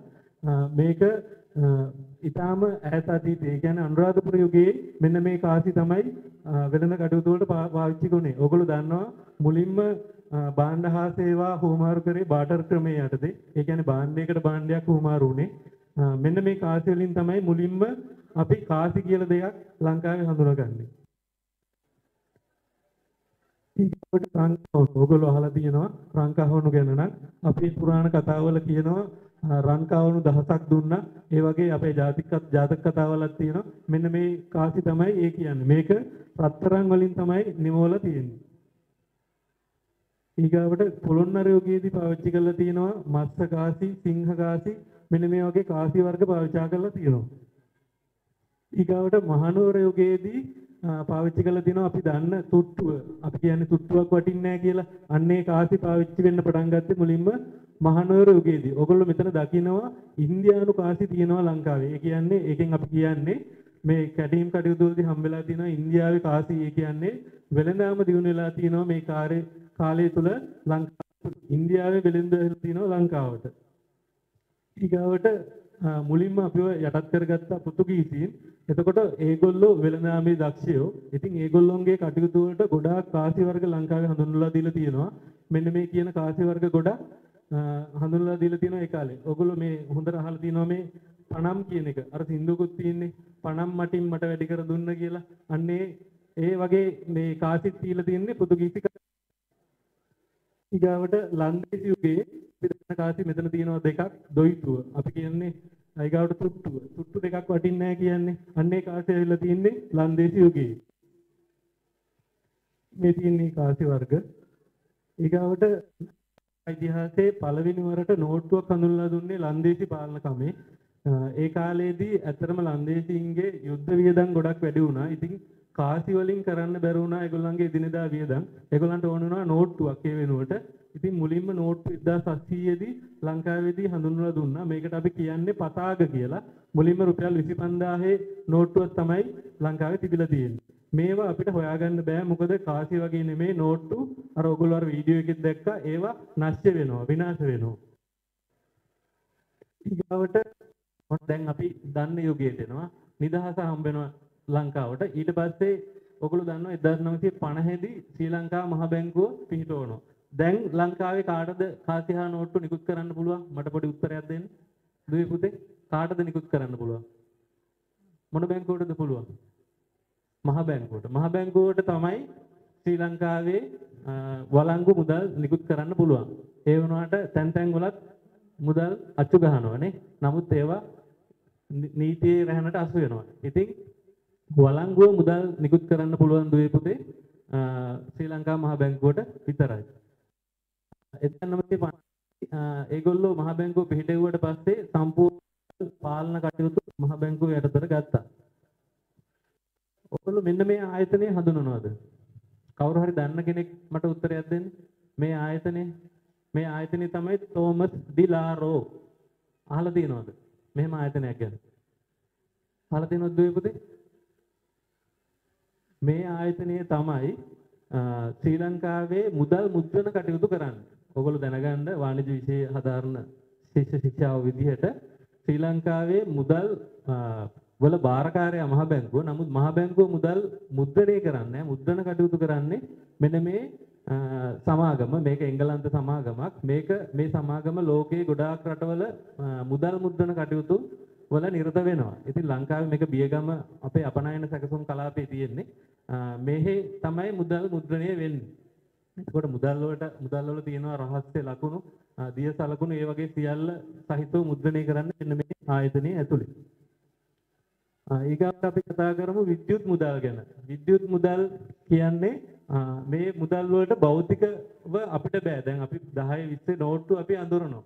නමුත් මේ විද්‍යුත් මුදල් කියන ඒවා අපිට හැට පේන්නේ නැහැ. මේවා ස්පර්ශ කරන්න බෑ. මේවා තියෙන්නේ සිස්ටම් ඇතුලේ. ඒ කියන්නේ දැන් අපි උදාහරණයක් ගමු. මේවට උදාහරණ තමයි ක්‍රිප්ටෝකරන්සි කියලා જાතියක්. අපි මේක ගැන ඉස්සරහදී ලොකුවට කතා කරමු. ඊගාවට වර්චුවල් කරන්සිස් තියෙනවා. තව සෙන්ට්‍රල් බැංක් වලින් තියෙන ඩිජිටල් කරන්සිස් වර්ග තියෙනවා. ඉතින් මේවා විද්‍යුත් මුදල් විදිහට හඳුනන්නේ මොකද මේවා අපිට ඇහැට පේන්නේ නැහැ. නමුත් අපි ගනුදෙනු සඳහා එදිනෙදා ජීවිතේ අපි මේවා පාවිච්චි කරනවා. ඉතින් ඔන්න උදාහරණයක් මම කියන්නම්. අපේ බැංකුවේ තියෙනවා People's Bank Transit Card කියලා කාඩ් එකක්. මේක පාවිච්චි වෙන්නේ දුවේ පුතේ දැන් ඔයාට බස් එකේ යන්න ඕන නම් මේ තාක්ෂණය ඉස්සරහට එනවා. දැන්ටත් අපි හඳුන්වලා දීලා තියෙන්නේ. බස් එකේ යන්න ඕන නම් අපි මාරු සල්ලි අරන් යන්න ඕනේ. නැත්තම් කාසි අපි නෝට්ටු අරන් යන්න ඕනේ. එහෙම නැතුව අපිට පුළුවන් අපේ තියෙන ATM කාඩ් එකක් වගේ කාඩ් එකකට මුදල් රීලෝඩ් කරගන්න පුළුවන්. ඔයගොල්ලෝ දන්නවා රීලෝඩ් කියන එක? රීලෝඩ් කරගන්න පුළුවන් ඒ කාඩ් එකට.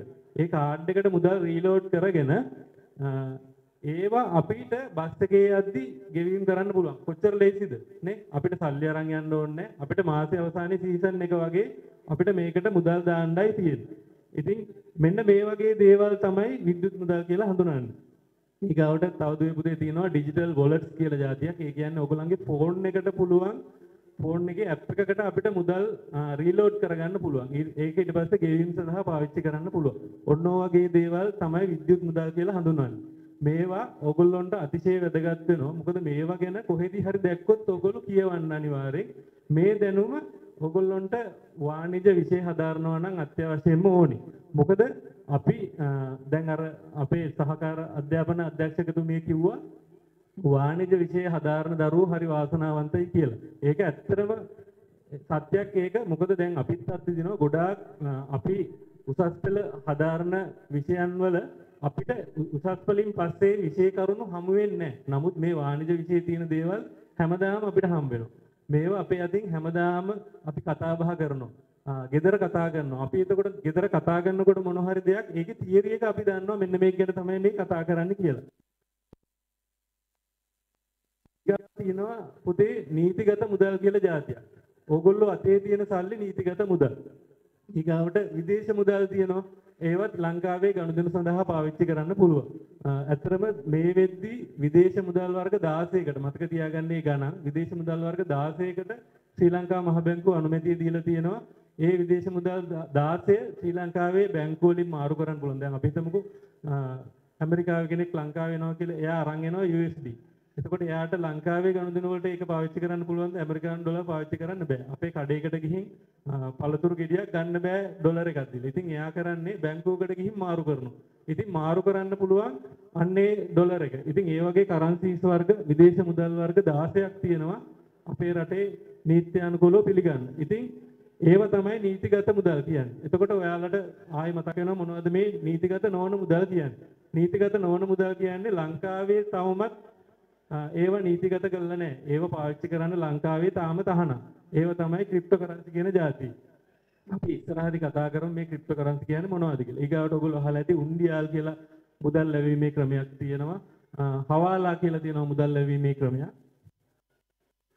ඊගාවට අතත්්‍ය මුදල්. අතත්්‍ය කියන්නේ අපිට අල්ලන්න බැරි.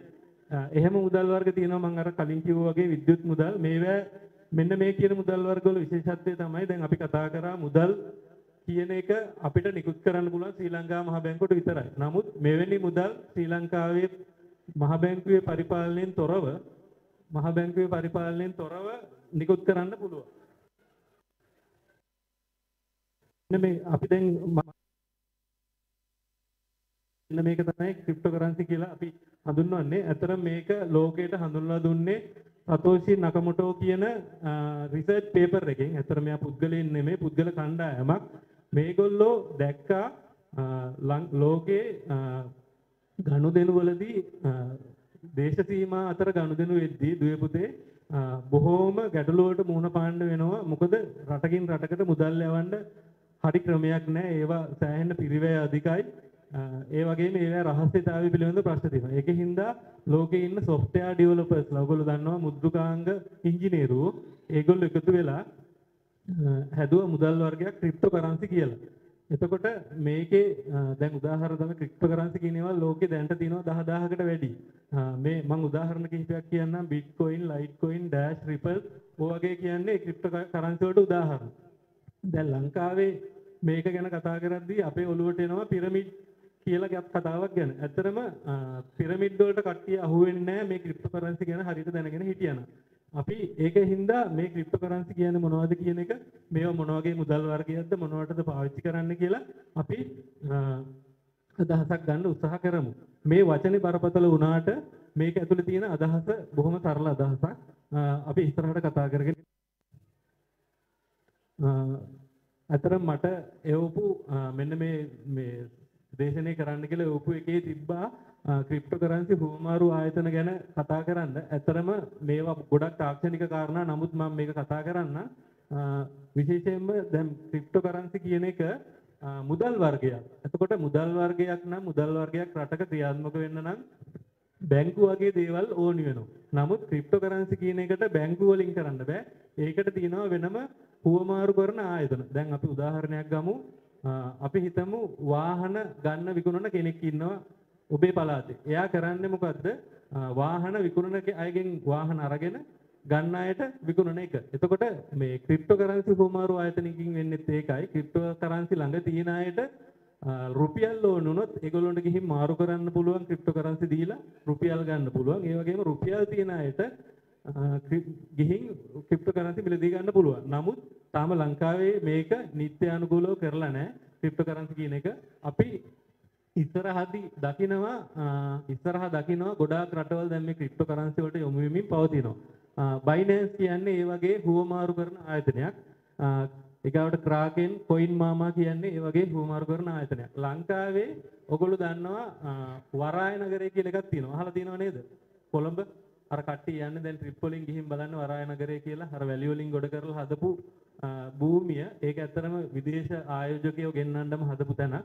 එතන ක්‍රිප්ටෝකරන්සි පාවිච්චි කරන්න ඉඩ දීලා තියෙනවා. ඇත්තටම කිව්වොත් එතන ඒක ඇතුලේ ඉන්න කෙනෙකුට කොණ්ඩේ කපන්න ඕන උනත් එයාට සැලුන් එකට ගිහින් ක්‍රිප්ටෝකරන්සි වලින් ගෙවන්න පුළුවන්. එතකොට ඒකේ වැඩ කරන අයට අවශ්‍ය නම් අපේ පඩිය රුපියල් වලින් ගන්න නැතුව ක්‍රිප්ටෝකරන්සි වලින් ගන්න පුළුවන්. ඒ අනුව වරාය නගරයේ ලංකාව ඇතුලේ ඔයගොල්ලෝ මතක තියාගන්න වරාය නගරයේ ඇතුලේ පමණක් ක්‍රිප්ටෝකරන්සි පාවිච්චි කරන්න අවසර දීලා තියෙනවා. මේ වෙනකොට ශ්‍රී ලංකා මහ බැංකුව. මෙන්න මේ රටවල් වල අපි හිතමු ඩෙන්මාර්කේ, ජර්මනිය, ජපානය, ස්විට්සර්ලන්තය, ස්පාඤ්ඤය, ඕස්ට්‍රේලියාව, USA මේ වගේ රටවල් 16ක දැනට ක්‍රිප්ටෝකරන්සි කියන එක නීත්‍යානුකූල මුදල් ලේඛකයක් බවට පත් කරලා තියෙනවා. ඒ රටේ අනන්‍ය වූ මුදල් ලේඛකයට අමතරව ක්‍රිප්ටෝකරන්සි කියන එකත් පාවිච්චි කරන්න දෙනවා. මේකේ ක්‍රිප්ටෝකරන්සි කිව්වහම ගොඩාක්ම බිට්කොයින් කියන එක තමයි ලෝකේ වැඩිපුරම ජනප්‍රිය. ඔයගොල්ලන්ට මම කියන්න ඕනේ අද දිනේ බිට්කොයින් එකක වටිනාකම ලංකාවේ මුදලින් කෝටි 11ක් විතර වෙනවා. එතකොට අපි ගන්න වෙන්නේ ඒකේ ශත ගණන්. ඒකේ කඩපු කුඩා කොටසක්. මේ වගේ රටවල් වල මේ ක්‍රිප්ටෝකරන්සි කියන එක මේ ලීගලි පිළිගන්නවා. ඒ කියන්නේ නීත්‍යානුකූලව පිළිගන්නවා. අපි කතා කරොත් මේ මුදල් වල තියෙන වාසිය අවාසි ගැන වාසියක් තමයි අපිට රටකින් රටකට පුද්ගලයෙක්ගෙන් පුද්ගලයෙකුට මුදල් ලැබන්න පුළුවන් මූල්‍ය ආයතනයක මැදිහත් වීමකින් තොරව. ඒ කියන්නේ අපිට ඊමේල් පණිවිඩයකින් පවා අපිට මුදල් හුවමාරු කරගන්න පුළුවන්. ඒ වගේම ඒකට කිසි පිරිවැයක් යන්නේ නැහැ. ඉතින් මේවා දින අවාසි තමයි මේවා මූල්‍ය අධිකාරීන්ගේ පාලනයෙන් තොරව තියෙන. ඒ කියන්නේ ශ්‍රී ලංකා මහ බැංකුව හරි පිළිගත් මූල්‍ය ආයතනවල අනුමැතියකින් තොරව එළියේ තියෙන්නේ. එතකොට මේවා හරහා ත්‍රස්තවාදී කටයුතු වලට ආධාර සැපයීම, මත්ද්‍රව්‍ය වෙළඳාම ඒ වගේ දේවල් කරන්න පුළුවන්. ඒක හින්දා ගොඩාක් රටවල් මැලි වෙනවා මේ වගේ ක්‍රම රට ඇතුළට ගන්න.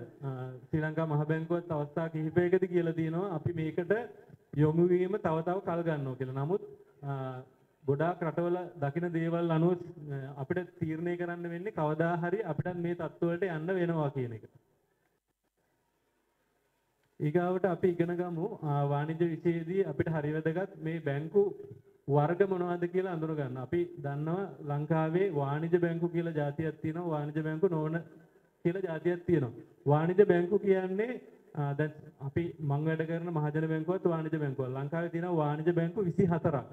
එතකොට වාණිජ්‍ය බැංකුවක විශේෂත්වය තමයි චෙක්පත් මගින් ගනුදෙනු කරන්න පුළුවන් ජංගම ගිණුම් තියෙන්නේ වාණිජ්‍ය බැංකුවල විතරයි. එතකොට අනිත් බැංකුවල චෙක්පත් මගින් නැහැ. අපි හිතමු NSB එක කියලා. NSB එකේ අපිට ජංගම ගිණුමක් කියන එක ආරම්භ කරන්න බෑ. ඉතින් මේ බැංකු දෙක අතර තියෙන විශේෂත්වය ඕක තමයි. ඕක වාණිජ්‍ය විෂයේදී අපි ගොඩාක් කතා කරන මාතෘකාවක්. ඊගාවට අපි බලමු දැන් ඔයගොල්ලෝ අද අපි ඕපන් කරා සිසුදාන කවුලක්. ඒකෙදි අපි පුළුවන් ඕගොල්ලන්ට අරින්න ඉතුරු කිරීමේ ගිණුම්. හරි. ඊගාවට ගිණුම් වර්ග ගත්තාම ඉතුරු කිරීමේ ගිණුම්, ජංගම ගිණුම්, ස්ථාවර තැන්පතු වගේ ගිණුම් වර්ග ගොඩාක් තියෙනවා. එතකොට ජංගම ගිණුම කියන එක ඔය අතර සුවිශේෂී. මොකද වාණිජ්‍ය බැංකුවකට විතරයි ජංගම ගිණුමක් ආරම්භ කරන්න පුළුවන්, පවත්වාගෙන යන්න පුළුවන්. ඔයගොල්ලෝ චෙක්පත් ගැන දන්නව නේද? චෙක්පත් ගැන අහලා තියෙනවා, චෙක්පත් දැකලා තියෙනවා. ඒ චෙක්පත් මගින් ගනුදෙනු කරන්න අපිට හැකියාව ලැබෙන්නේ මේ ජංගම ගිණුමක් තියෙනවා නම් විතරයි. මම මේකේ තියෙන කාරණා පොඩ්ඩක් කියන්නම්. බැංකුකරණේ වාණිජ්‍ය බැංකුකරණයේ විශේෂී ලක්ෂණය වන චෙක්පත් මගින් උවමාරු කර ගැනීම ක්‍රියාත්මක වන්නේ ජංගම ගිණුම් තුලනි.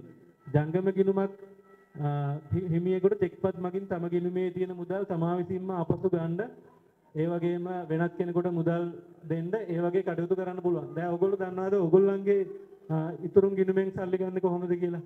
ඔයගොල්ලෝ අම්මලා තාත්තලා කොහොමද ගන්නෙ? බැංකුවකට ගිහින් ඒ කොලේ පුරවලා ගන්න. නැතු චෙක් ලියලා නෙමෙයි. නමුත් වාණිජ්‍ය බැංකුවක මුදල් ජංගම ගිණුමක මුදල් එහෙම ගන්න බෑ. අපිට ගන්න වෙන්නේ චෙක්පත් ලියලා. ඊගාවට ජංගම ගිණුම් වර්ග තියෙනවා ගොඩක්.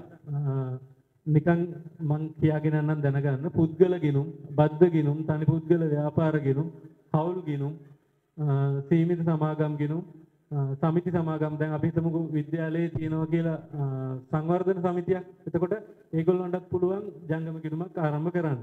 සම්පකාර ගිණුම්, රජයේ ගිණුම් වගේ ගිණුම් වර්ග තියෙනවා 18ක් පුතේ. ජංගම ගිණුම් වර්ග චෙක්පතක්. ඔයගොල්ලන්ට පේනවද? පේනවද? පේනවා. එතකොට හඳුනා ගන්න දැන් ඔයගොල්ලෝ ඇත්තටම අතට චෙක් එකක් හම්බුනොත් කොයි වෙලාවෙ හරි පරීක්ෂා කරන්න මෙන්න මේ ලක්ෂණ ටික ඒ චෙක්පතේ තියෙනවද? ඒ චෙක්පත කියන එක ඇහැට හුරු කරගන්න මේ අපි වාණිජ්‍ය විෂය හදාරන දූ දරුවෝ විදිහට මේවා අතිශය වැදගත්. චෙක්පතක තියෙනවා දුවේ පුතේ බැංකුවේ නම, මොන බැංකුවෙන්ද ඒක නිකුත් කරන්නේ. ඊගාවට ඒ චෙක්පතෙන් හම්බෙන්න තියෙන මුදල හම්බෙන්නේ කාටද? ආදායකයා. ඊගාවට ගණන මොන මුදලින්ද මේ චෙක්පත නිකුත් කරලා තියෙන්නේ? දිනය. ඊගාවට මේකේ තියෙනවා චුම්බක තීන්ද තීරුව කියලා එකක්. ඕගොල්ලෝ වාණිජ්‍ය විෂයේදී ඔක අඳුනන දන්නවා. ඒ චුම්බක තීන්ද තීරුව තමයි අර යටින් තියෙන්නේ. ඒකේ මුලින්ම තියෙනවා ඒ චෙක් එකේ සීරියල් නම්බර එක. ඊගාවට බැංකුවේ අංකය, බ්‍රාන්ච් එකේ නම්බර එක. දැන් මහජන බැංකුවකත් 7135 උතෙන්ට එන්නේ. ඊගාවට 7010 කියන්නේ BOC. ඊගාවට එනවා බ්‍රාන්ච් කෝඩ් එක. දැන් අපි අපේ ශාඛාව තියෙන බ්‍රාන්ච් එකට තියෙනවා නම්බර එකක්. දැන් ගාල්ල මහවිද්‍යාලය ගත්තොත් 169 කියලා තමයි එතෙන්ට එන්නේ. ඊගාවට account number එක. ඊගාවට TC කෝඩ් එක කියලා මේක බහුලව භාවිතා වෙන එකක් නෙමෙයි. ඊගාවට amount එක. amount එක වෙනත් හඳුනාගත නොහැකි ආකාරයකට ඔකට ඇතුළත් කරලා තියෙනවා. මේ ඇත්තටම මේ ඉස්තර ලංකාවේ පාවිච්චි කරලා තියෙන චෙක්පත් ඔයිට වඩා ලොකුයි. නමුත් අර ඔයගොල්ලෝ කලින් දැක්කා චෙක්පත් නිෂ්කාශනයේ පහසුව ඇතිකරන්න සම්මත දිගකින් හා උසකින් යුතුව චෙක්පත් නිකුත් කිරීම ආරම්භ කරා ලංකා ක්‍රියා ආයතනයේ මේ උපදෙස් මත. දැන් චෙක් එකක් දිග උස අඩි අඟල් 3.5යි, පළල අඟල් 7යි. චෙක්පත් ගැන කතා කරද්දී අපිට මේකට අදාළ වන නීතිය තමයි විනිමය බිල් ආඥා පනත 1927 අංක 25 දරන මේ පනතේ මේ ආඥා පනතේ තියෙන දේවල් ඒ තියෙන නීතිය අනුව තමයි මේ චෙක්පත් ගනුදෙනු සිද්ධ කරන්න ඕනි සහ ඒ චෙක් සම්බන්ධ සියලු කටයුතු සිද්ධ වෙන්නේ. මේවා ඔයගොල්ලෝ රහදී ඉගෙන ගනි. උසස් අධ්‍යාපනයේ හදාරනකොට මේ අනපනත් ගැනත් ඉගෙන ගනි. චෙක් පතක තියෙනවා දුව පුතේ මේ ත්‍රිත්ව කාර්ය කියලා එකක්. ඒ කියන්නේ මෙම චෙක් පත මේක ගොඩක් අපේ ටීචර්ස්ලටත් වැදගත් වෙයි.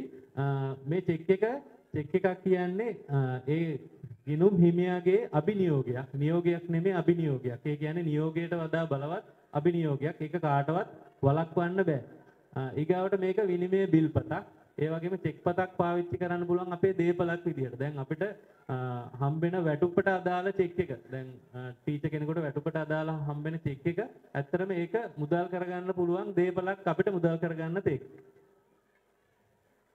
ඒක අපිට චෙක් පතක තියෙනවා මූලික ලක්ෂණ කිහිපයක්. මේක අපි බැංකුවකට ඉදිරිපත් කරාම අපිට මුදල් හම්බ වෙනවා. අපිට පුළුවන් නිශ්චිත පුද්ගලයෙකුට හෝගේ අනට ගෙවන්න. නියෝගය කොන්දේසි විරහිතයි. කොන්දේසි සහිතව මේවා ලියන්න බෑ. නියෝගය ලිඛිතයි.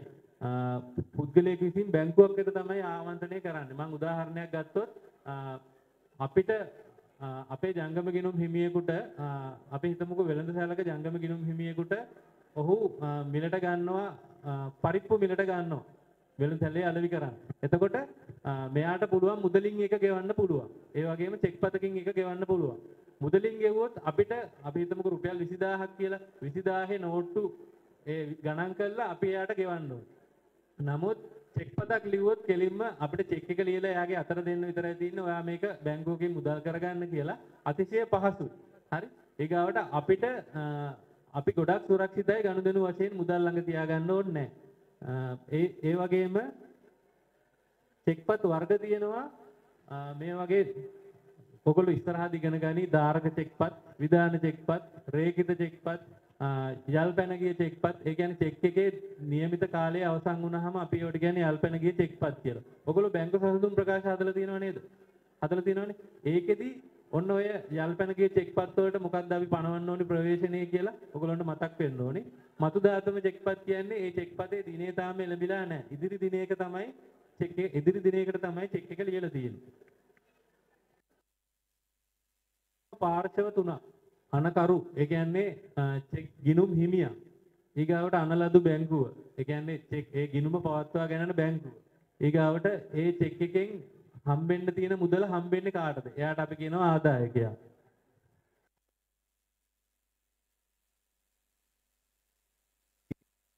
ගණන රෙකෝඩ් ගෙවිය යුතුයි. නිෂ්කාශනේ දැන් අපි උදාහරණයක් ගත්තොත් එහෙම ලංකාවේ තියෙන බැංකු තුනක් කියලා ABC කියලා බැංකු තුනක් තියෙන්නේ. එතකොට A කියන බැංකුවේ චෙක් එකක් අරන් යනවා B කියන බැංකුවට කෙනෙක්. අපිට එකවර මුදල් ගෙවන්න බෑ. අපි එතකොට ඒක A කියන බැංකුවෙන් බැංකුව සල්ලි ඉල්ල ගන්න ඕනේ. ඔන්න වගේ බැංකු කිහිපයක් එකතු වුණාම අපිට සිද්ධ වෙනවා මේ චෙක් ටික ඔක්කොම එක තැනකට ගෙනල්ලා ඒ බැංකුවල ගණන් පියවන්න. දූල පුතාලා ඉදිරියේදී ඉගෙන ගනි. එතකොට ඒ වගේ වෙලාවක අපිට බාහිර ආයතනයක මේ සහයෝගය අවශ්‍ය වෙනවා. ඒකට ලංකාවේ දිනවා ලංකා ක්ලියර් කියලා ආයතනයක්. ඔය ලංකාව පුරා බැංකු වලින් එන චෙක්පත් එතෙන්ට ඇවිල්ලා එතනදී ඒ බැංකු වලට අදාළ පියවීම් කටයුතු සිද්ධ වෙනවා. මෙන්න මේවා තමයි ඒ චෙක්පත් සම්බන්ධව අපිට කතා කරන්න තියෙන්නේ. ඇත්තටම චෙක්පත් නිෂ්කාශන ක්‍රියාවලියක් රටක අත්‍යවශ්‍යයි. ඉස්සර කාලේ චෙක් එකකට අපි බැංකුවකට තැන්පත් කරන්න ගියාම අර වීඩියෝ එකෙත් ඔයගොල්ලෝ දැක්කා දින 7ක් 8ක් යනවා ඒකට අදාළ මුදල් හම්බ වෙන්න. ඉතින් නමුත් දැන් එක් දිනයක් තුළ සියලු බැංකුවලට අදාළ චෙක්පත් වලට මුදල් ලබා ගන්න පුළුවන්. මේ දුවේ පුතේ තියෙන මේ චෙක්පත් නිෂ්කාශන ක්‍රියාවලිය ටිකක් සංකීර්ණ ක්‍රියාවලියක්. ඒ කියන්නේ මේ ක්‍රියාවලිය දවසක් ඇතුළත සිද්ධ වෙනවා ඔන්ලයින් තාක්ෂණය ඔස්සේ. ඉතින් මේ ක්‍රියාවලිය ඔස්සේ දවසක් ඇතුළත අපිට අපි තැන්පත් කරන චෙක් එකක මුදල් ලබා ගන්න පුළුවන්. ඔන්න ඔය කරුණු කාරණා තමයි මා අද දිනේ සාකච්ඡා කරන්න බලාපොරොත්තු වෙන්නේ. මා මේ අවස්ථාවේදී මයික්‍රොෆෝනේ බාර දෙනවා සංවිධායක මණ්ඩලයට ඉදිරි කටයුතු කරන් යන්න කියලා. බොහොම ස්තුතියි. මතකට වේදිකාවට පැමිණ ලෙස ඔබතුමාගේ ඉල්ලා සිටින අතර ඔබතුමාගේ වටිනා කාලය කැපකර පැමිණීමෙන් ඔබතුමාට වෙන්න විශේෂ සමෘද්ධියක් ප්‍රදානය කිරීමටයි මේ සූදානම. ඒ සඳහා විද්‍යාලීය නියෝජ්‍ය විදුහල්පතිනි නිල්මිනී වීරතුංග මැදිනියනි ඔබතුමියට ගෞරවයෙන් යුතුව ආරාධනා කර සිටිනවා. Now I would like to invite the deputy principal of our school, Mrs. Nilmini Veeratunga to offer the token of appreciation for his great contribution regarding this occasion.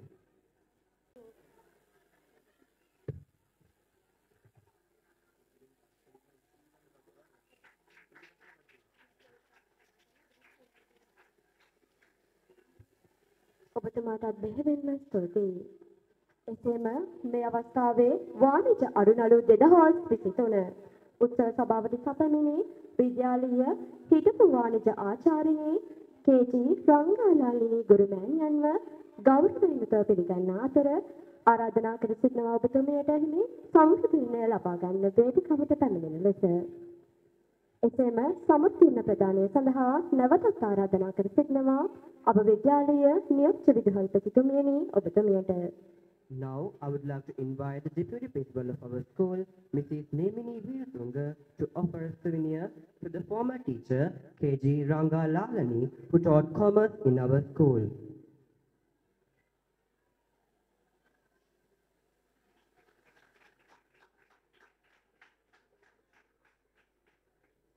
ඔබතුමාටත් බෙහෙවින්ම ස්තුතියි. Thank you very much.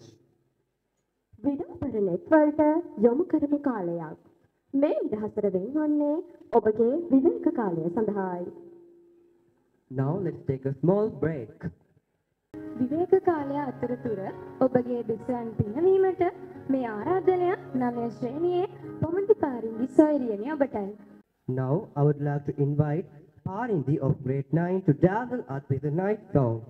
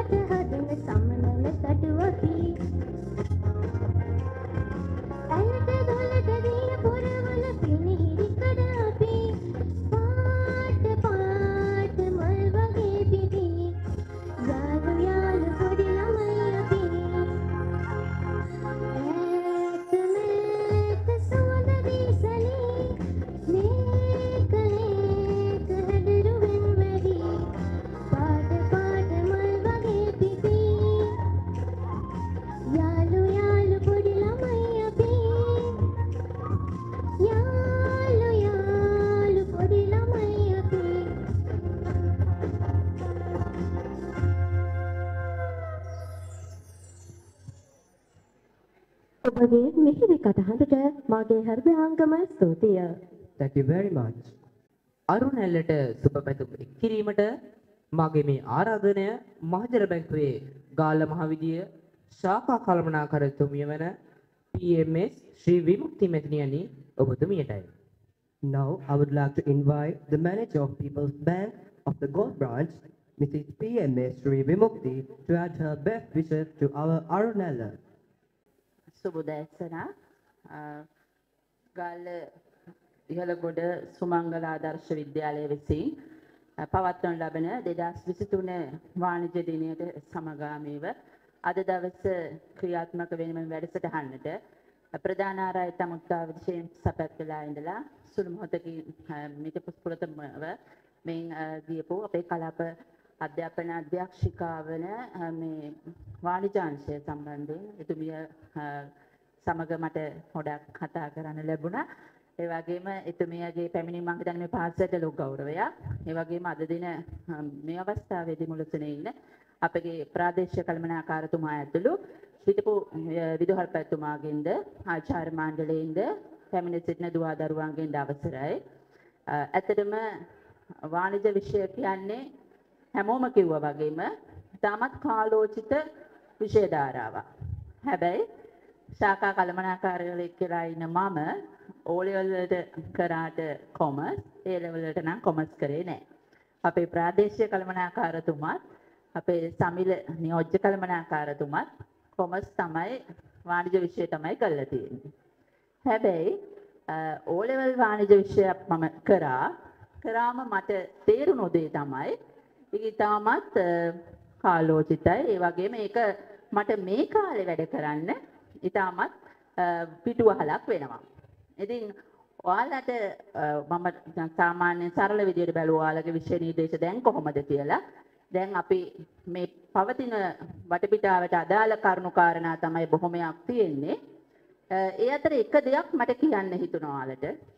ඒ තමයි ඇත්තටම අද ඔයාලට තියෙනවා ඕන කෙනෙක් අත phone එකක්. ඒ ෆෝන් එකෙන් ඔයාලට ලෝකේ තියෙන ගොඩක් දේවල් ඉගෙන ගන්න පුළුවන්. අධ්‍යාපනයට සම්බන්ධ දේවල්. විශේෂයෙන්ම සෙන්ට්‍රල් බැංක් වෙබ්සයිට් එක තියෙනවා. වෙබ්සයිට් එකට ලොග් වුණාට පස්සේ ඇතුළු වුණාට පස්සේ ඒක තියෙනවා ප්‍රොන්ට් අපේ ඉංග්‍රීසි ලැන්ග්වේජ් එකෙන් තියෙනවා, සිංහල ලැන්ග්වේජ් එකෙන් තියෙනවා සහ දෙමළ ලැන්ග්වේජ් එකෙන් තියෙනවා. ඒ ලැන්ග්වේජස් වලින් Tamanට පුළුවන් සිංහල ප්‍රොන්ට් එක තෝරගන්න. ෆෝන් එකෙන් උනත් ඇක්සස් යන්න පුළුවන්.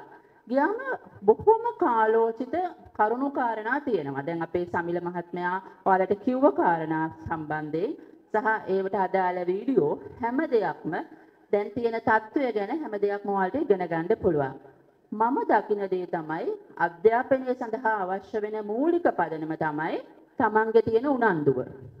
මම ඇත්තටම මං ගැන කිව්වොත් ශිෂ්‍යත්ව පාසුනේ නැහැ. හොඳට ඉගෙන ගත්තට ශිෂ්‍යත්වෙ මම ෆේල්. දැන් මම හැමදාම මෙහි ආවමත් කියනවා. නමුත් O level හොඳට පාස් වුණා. මට ලෝයර් කෙනෙක් වෙන්න දැඩි උවමනාවක් තිබුණා. ඉතින් මම ඒක නිසා ආර්ට්ස් තෝරගෙන කරා ලෝ ෆැකල්ටි වලට යන්න. මම ලෝ ෆැකල්ටි එකට සිලෙක්ට් වුණා. හැබැයි මට තිබුණා නොනිත් ආශාවක් ඉගෙන ගන්න හැම විෂය ධාරාවක්ම සම්බන්ධයෙන්. ඒක නිසා තමයි මම බැංකු කර්මාන්තයට බැංකු ශාස්ත්‍රයට අවතීර්ණ වුණේ. බැංකු ශාස්ත්‍රයට අවතීර්ණ වුණාම මට දැනුණු දෙයක් තමයි ඉගෙන ගන්න ගොඩාක් කරුණු කාරණා තියෙනවා. ඔයාලට මම දකින දේ තමයි තමන්ගේ willingness එක කැමැත්ත තියෙනවා නම් there is a will there is a way. අර ඉස්සලාපු මැඩනුත් කිව්වා. තමන්ට කැමැත්තක් තියෙනවා නම් විදියක් හොයාගන්න පුළුවන් හොඳට අධ්‍යාපනය කරන්න. අපේ දුප්පත්කමට තියෙන හොඳම අවිය තමයි අපි හැමෝම සඳුළු තලෙන් ආපු කට්ටිය නෙමෙයි. ඉතින් අපිට තියෙන හොඳම අවිය තමයි අධ්‍යාපනය කියන එක. අධ්‍යාපනය හොඳ ඉගෙන ගන්නව නම් Tamanට ලෝකේ ජයග්‍රහණය කරන්න පුළුවන්. ඒ කියන්නේ හැම දෙයක්ම Tamanට අවශ්‍ය දේවල් ළඟා කර ගන්න පුළුවන්. අපේ අධ්‍යාපනය තුළ අපි ඉගෙන ගන්න ඕන දේ තමයි ඉගෙනීමට මුල් තැන දෙන්න ඕන. දැන් මේ ඔයාලා ඉන්නේ අධ්‍යාපනය ලැබෙන කාලය තුළ. ඒතකොට මේ කාලය තුළ තමයි ඔයාලගේ කුසලතා, නිපුණතා, ආකල්ප සංවර්ධනය කරගන්න ඕන. අධ්‍යාපනයේ මූලික පදනම එතන. අද දින මේ වැඩසටහනට අපි සහභාගී වුණාම ඇත්තටම මේක කුඩා පාසල අපි රිච්මන්ඩ් එක සවුත්ලන්ඩ් සංගමිත්තට යනවා. ඒ පාසල් එක බලන මේක කුඩා පාසලක්. හැබැයි අපි දැක්කා කොයිතරම් ප්‍රබල විදියට ලීඩර්ෂිප් ස්කිල් එක මේ පාසලේ විදුහල්පතිතුමාගෙන් ඒ වගේම ආචාර්ය මණ්ඩලයෙන් පේන්න තිබුණද කියලා. අපි ඇතුල් වෙන ස්ථානයේ ඉඳන්ම අපිට විවිධත්වයක් පෙවුණා, විශේෂත්වයක් පෙවුණා. මොනතරම් දුරට සංවිධානාත්මකද. ඇත්තටම ළමයිගේ ක්‍රියේටිවිටි, නිර්මාණාත්මක භාවය පොඩි කාලේදී ඔයාලා ඉගෙන ගන්න ඕනේ ඒවා. හොඳ sannivedanaය, හොඳ නිර්මාණාත්මකතාවය, හොඳ කුසලතා කියන ඒවා. දැන් මේ පාසලේ මේ වැඩසටහන තුළ අපි විශේෂයෙන්ම දැක්ක ඒ සියලු අංශයන් කැටි කරලා අරගෙන තියෙනවා. හැමෝගෙම තියෙන සහයෝගීත්වය සහභාගීත්වය නර්තනාංශය ගත්තත්, කලාව පැත්තෙන් ගත්තත්, ඒ වගේම ක්‍රියේටිවිටි එක මේ නිර්මාණය කොයි ආකාරයේද, ඒ වගේම කොයි විදිහට සංවිධානාත්මක භාවය, සංනිවේදනය කොච්චර විතරට ගිහිලා තිබුණාද, ඒ හැම දෙයක්ම දැක්කා. ඒකයි ඔයාලට පාසල් පද්ධතිය තුල ඉගෙන ගන්න අවස්ථාව ලැබෙන්නේ. ඒකෙන් තමයි හොඳ පෞරුෂයක් සහිත මිනිස්සෙක් බිහි වෙන්නේ. පාසල තුල අවශ්‍යතාවය ඒකයි. ඒ ඔයාලා මේ වැඩසටහනට ආවම අද දවසේ ඔයාලට අලුතෙන් යමක් ඉගෙන ගන්න ලැබෙනවා. ඒ වගේම ඉගෙන ගන්න පුංචි කාරණාව ඔස්සේ දැන් ඔයාලට අපි කිව්වනම් චෙක්පත් ගැන කතා කරා නම් ඔයාලට ගිහිල්ලා Google එකේ search කරලා ගහන්න පුළුවන් චෙක්පත් සම්බන්ධ වීඩියෝ එනවා ඕන තරම් ක්‍රිප්ටෝකරන්සි ගැහුව ගමන්ම සිංහලෙන් වීඩියෝ එනවා මොනවද කියලා. මොකද මම කලා විෂය ධාරාව කරලා බැංකුවට ඇතුළු වුණාට පස්සේ මට දැන් අවශ්‍යතාවය වුණා මූල්‍ය පද්ධතිය ගැන ඉගෙන ගන්න. ඒතර ඒතනදී මම ඉගෙනගත්ත ක්‍රමේ තමයි වෙබ්සයිට් වලට ගිහිල්ලා බැලුවා මොනවද මේ රටේ වෙන්නේ, මොනවද ආර්ථිකය තුල වෙන්නේ, මොනවද මගෙන් ඉන්ටර්විව් එකේදී පළවෙනිම ඇහුවේ ඉන්ෆ්ලේෂන් කියන්නේ මොකද්ද, උද්දමනය කියන්නේ මොකද්ද කියලා මේ පීපල්ස් බැංක් ඉන්ටර්විව් එකේදී. ඒතර මම ඇත්තටම උද්දමනයක් ගැන දැනගෙනවත් හිටියේ නැහැ. හරි. නමුත් දැන් ඊපස්සේ මම ඇවිල්ලා බැලුවා මොකක්ද උද්දමනය කියන්නේ කියලා. ඒක නිසා ඔයාලට කියුරියසිටි එක යමක් ඉගෙන ගන්න තියෙන කැමැත්ත කියන එක, කුතුහලය කියන එක තමයි වර්ධනය කරගන්න ඕනේ. එහෙම වර්ධනය කරගන්න ඕන මිනිස්සෙකුට Tamanට ඕනම දෙයක් ජයග්‍රහණය කරා යන්න පුළුවන්. මගේ හැම කතාවකදීම මම කියන්නේ the motivation එකක් අපි ඔයාලට දෙන්න ඕන, උද්දීපනයක්, හොඳ ඉලක්කයක් පෙන්නලා අපි ඔයාලට යමක් කරන්න ඕනේ. අපි ඉතුරුම ඒකකේ People's Bank එක අපි ඕපන් කරේ. මගේ ළඟ පුංචි කාලේ ඉඳන් කැටයක් තියෙනවා. තාමත් මයි ළඟ කැටයක් තියෙනවා. රුපියල් 10ක් හැමදාම කැටේට මම දානවා. ඉතුරු වෙන සල්ලි වල. ඒක හොඳ හැබිට් එකක්. ඉතුරුම් හැකියාව හොඳ හැබිට් එකක්. ඒක අපි කොරෝනා ව්‍යසන කාලේදී මූල්‍ය ප්‍රශ්න තියෙන කාලේදී අපි කස්ටමර්ස්ගෙන් දකිනවා. අපේ ළඟට එන කෙනා. ඔයාලට උනත් ගෙදරින් පොකට් මනි දුන්නම දෙන රුපියල් 100 සම්පූර්ණයෙන් වියදම් කරන්න එපා. ඒවා ආයෝජනය කරන්න තමන්ගේ ළඟ ඉතුරු කිරීමක් කරගන්න ඕන. හරි?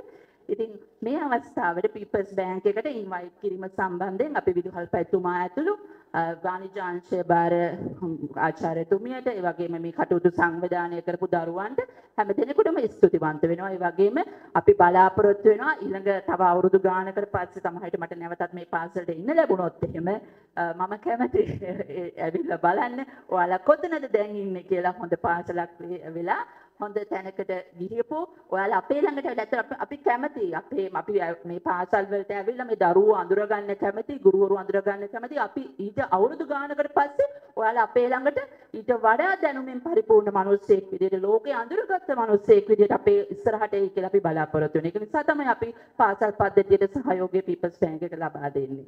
ඉතින් මේ අවස්ථාව මට ලබා දීම සම්බන්ධයෙන් ස්තුතිවන්ත වෙනවා. ඒ වගේම මම නැවතත් කියනවා අපි හැමෝටම ජීවිතේ ජයග්‍රහණය කරන්න තියෙන එකම තැන තමයි අධ්‍යාපනය.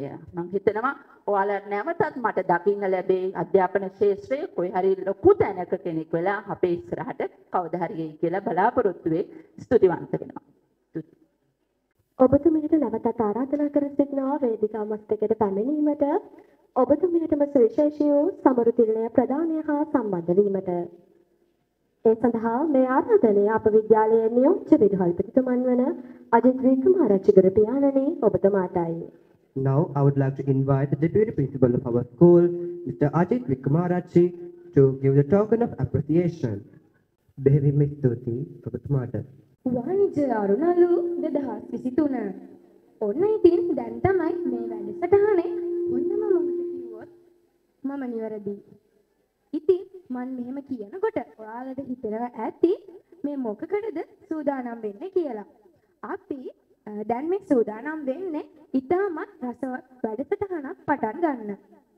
ඔව් අපි මේ ගැන මෙහෙම කියමු. අපි මෙහෙම කියමු නේද විනෝද් මහත්තයා? අපි දෙනවා ඔබට ඉංග්‍රීසියක්.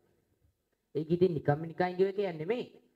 ඒක උත්තරයක් තියෙන ඉංග්‍රීසියක් දෙන්නේ. ඒක දැන් ඒක දිනපු එක්කෙනාට අපි තෑගිත් දෙනවා. ඔයාලා ලෑස්තිද? ප්‍රශ්නය අපෙන් ඉංග්‍රීසියත් අපෙන් හැබැයි පිළිතුර ඔයාලගේ.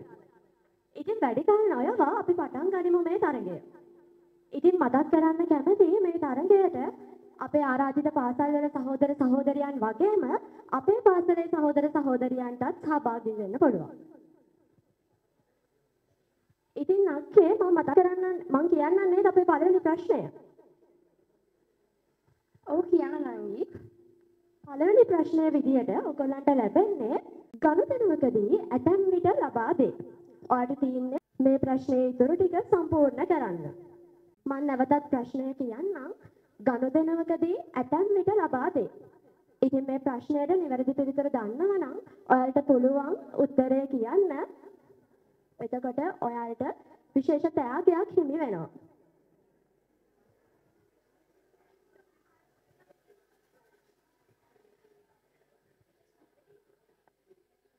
ඔබට සහෝදරයෙක් ප්‍රශ්නයට පිළිතුරු ලබා දෙන්න සූදානම් වෙනවා.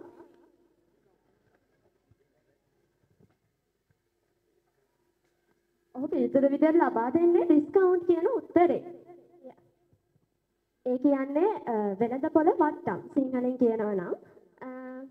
ඉතින් චමත්කාකේ ඒ උත්තරේ හරිද? මං හිතන්නේ උත්තරේ ඔයාලට හිතෙන්නේ මොකක්ද දෙක හරියයිද වැරදි වෙයි කියලා?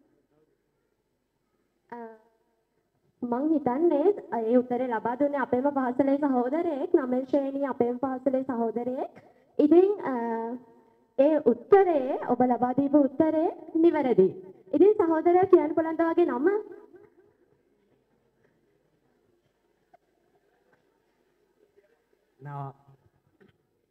සම්පූර්ණ නමත් එක්ක පන්තිය කියන්න පුළුවන්ද?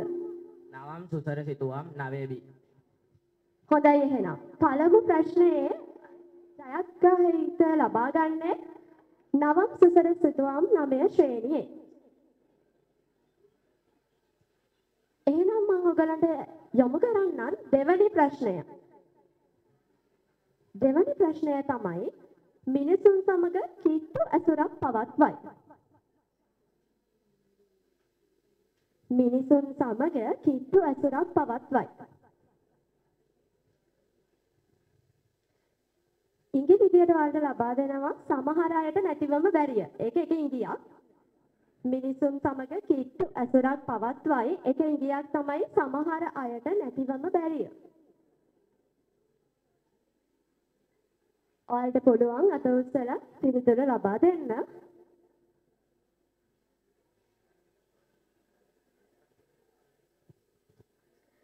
ඒ වගේම ඔයාලට පුළුවන් අපේ ප්‍රශ්නය තේරෙන්නේ නැත්නම් හරි ඒ කියන්නේ ඔයාලට ඒක තේරුම්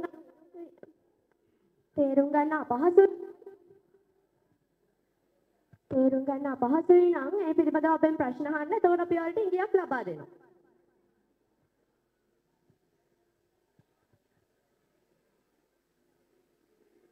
ඔයගේ සහෝදරියා පිළිතුරක් ලබා දෙනවා. ඔයාගේ නම කියන්න පුළුවන්ද? කේ ශශිකලා මధుශාලි.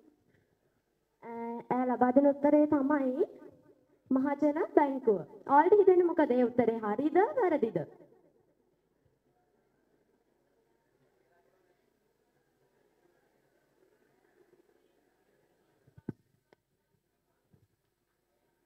ඔයාලට වෙනස් තියෙනවා නම් අපිට කියන්න පුළුවන්.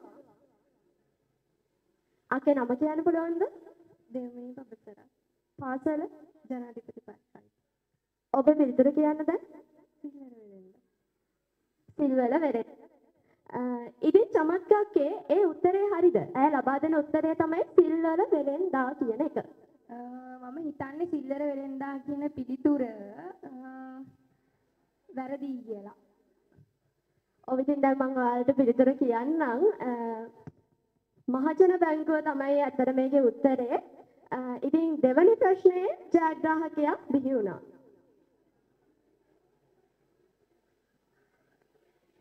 තුන්වෙනි ප්‍රශ්නය තමයි ගනුදෙනු කළ හැකි උපකරණයකි. ඔයාලට පුළුවන් අපෙන් ප්‍රශ්න අහන්න. අපි ඒතකොට ඔයාලට ඉඟියක් ලබා දෙනවා.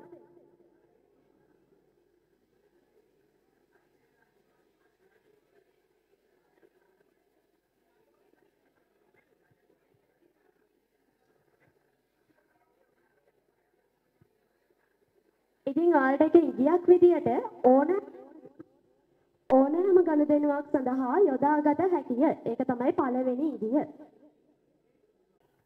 ඉතින් අක්කේ තුන්වෙනි ප්‍රශ්නය විදියට අපේ ප්‍රශ්නය තමයි ගනුදෙනු කළ හැකි උපකරණයකි.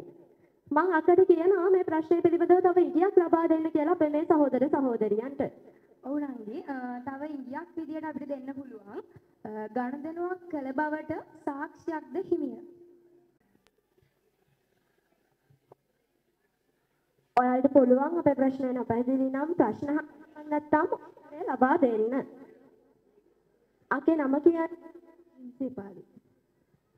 ආයෙත් කියන්න පුළුවන්ද? දිව්ති සේපාලි. පාසල පුනන්දේ. එතකොට ඔබගේ උත්තරේ ATM එක කියලා තමයි උත්තරය ලබා දෙන්නේ. ඉතින් ඒ උත්තරය මොකද හිතන්නේ ඔයාලට ඒ උත්තරය හරිද වැරදිද? ඔයාලා හැමෝම හරි කිව්වට ඒ උත්තරය නෙවෙයි අපි බලාපොරොත්තු වෙච්ච උත්තරය. අක්කේ අපි මෙයාලට තව ඉංගියක් ලබා දෙමු නේද? ඔව් මම තව ඉගියක් ලබා දෙන්නම් ඔයාලට. ගනුදෙනුවලදී පහසුවෙන් යොදා ගන්න පුළුවන් මේක. හරිම ලේසි උත්තරයක් තමයි තියෙන්නේ. වර්තමානයේ බහුලව භාවිතා වෙනවා මේක. ඒ වගේම තව ඉංගියක් විදියට මම කියන්නම් ඕනෑම අවස්ථාවක යොදා ගන්න පුළුවන්. ගනුදෙනුවලදී පහසුවෙන් යොදා ගන්න පුළුවන්. අපේ ආරාධිත පාසලක ශිෂ්‍යාවක් උත්තරය ලබා දීමට ඉදිරිපත් වෙනවා. අක්කේ වගේ නම කියන්න පුළුවන්ද? සෙනුරි දිව්‍යාංශක. පාසල විශ්වවිද්‍යාලය. ඔබතුමියගේ උත්තරය ලබා දෙන්න. දුරකථනය. දුරකථනය කියලා තමයි උත්තරය ලබා දෙන්නේ. ඉතින් මොකද හිතන්නේ උත්තරේ හරිද වැරදිද? ඔව් ඒ උත්තරයක් නෙමෙයි අපි බලාපොරොත්තු වෙච්ච උත්තරේ. ඉතින් ආචාර්ය මොකද හිතන්නේ මේගොල්ලෝ ගැන? කලින් කිව්ව සොයිරිය කිව්ව පිළිතුර නම් වැරදි. මම ඔයාලට තවත් ලේසි කරන්නම් තව ඉගියක් දීලා ලිඛිත නියෝගයක් ලෙසින් ක්‍රියාත්මක වෙනවා මේක. දැන් මං හිතන්නේ ඔයාලට උත්තරේ මතක් වෙන්නේ නැති.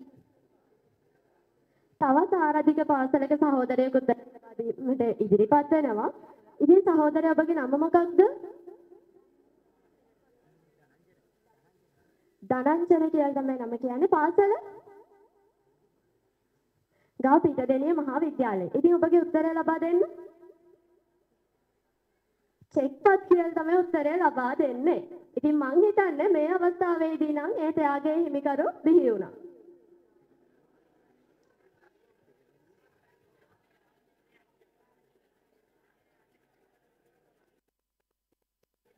ඉතින් නැත්නම් මම ඔයාට ආරාධනා කර සිටිනවා අපේ මේ ප්‍රශ්න වටේ ඊළඟ ප්‍රශ්නය මම ඊළඟ දෙනවා ඔයාලට අවශ්‍යතා හා උවමනා තෘප්තිමත් කර ගැනීමට අවශ්‍ය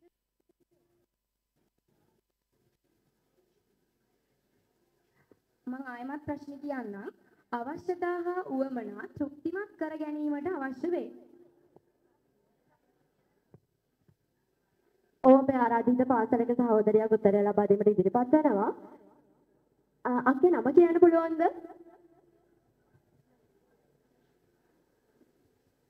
ඔනාචි සෙනාර. පාසල ජනාධිපති බාලිකා ජනාධිපති බාලිකා විද්‍යාලයේ සහෝදරයෙක් උත්තරය ලබා දීමට ඉදිරිපත් වෙනවා. ඉතින් අක්කේ වගේ උත්තරේ මොකක්ද? සේවා. පාණ්ඩ හා සේවා කියලා තමයි ඒ උත්තරය ලබා දෙන්නේ. ඉතින් තමත් කක්කේ ඒ උත්තරේ හරිද වැරදිද? මං හිතන්නේ වැරදි. ඒකත් නෙවෙයි අපි බලාපොරොත්තු වෙච්ච උත්තරේ. ඉතින් ඔයාලට උත්සාහ කරන්න පුළුවන් ඒ වගේම එයට ගැළපෙන වටිනා ත්‍යාගය ඔයාලට හම්බ වෙනවා ඔයාලා හරි උත්තරේ කිව්වොත්.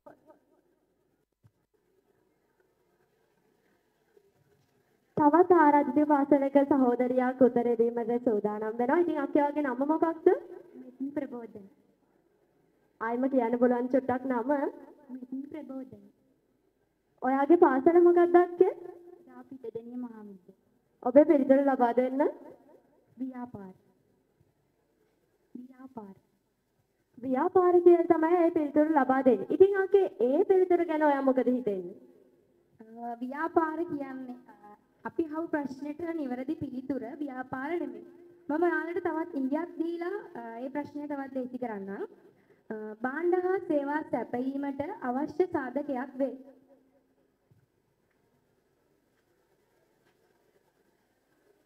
භාණ්ඩ සේවා සැපයීමට අවශ්‍ය සාධකයක් වේ. අක්කේ වගේ උත්තරේ කියන්න. නිෂ්පාදිත. ඇය උත්තරේ ලබා දෙනවා නිෂ්පාදන කියලා. ඉතින් අක්කේ ඒ උත්තරය ගැන මොකද හිතන්නේ? නිෂ්පාදිත කියන උත්තරේ ඇත්තට මේ උත්තරේ වැරදි. හරි. මම තවත් ඉඟියක් ලබා දෙන්නම් ඔයාලට. ව්‍යාපාරයට වැදගත් සංකල්පයක්. දැන් පොඩ්ඩක් හිතලා බලන්න මේ ප්‍රශ්නෙට නිවැරදි උත්තරය මොකක්ද කියලා.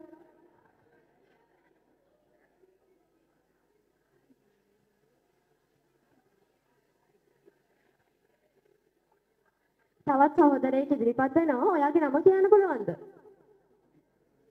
භාෂිත ජයන්ත. පොඩ්ඩක් ආයි කියන්න. භාෂිත ජයන්ත. පාසල මානවල උපනන්ද. ඔයාගේ උත්තරය ලබා දෙන්න. විවසායකත්වය. විවසායකත්වය කියලා තමයි උත්තරය ලබා දෙන්නේ. ඔයාලා හිතන විදියට ඒ උත්තරේ ගැන හරිද වැරදිද? ඔයාලා හරි කිව්වට ඒ උත්තරෙත් වැරදි.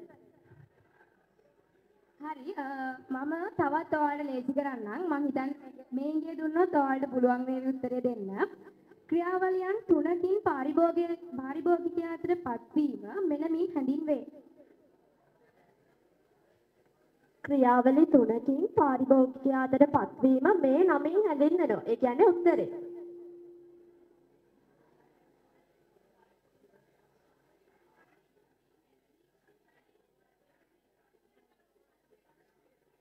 ආකේ වගේ නම කියන්න. දෙමුනි ප්‍රොෆෙසර්. හරි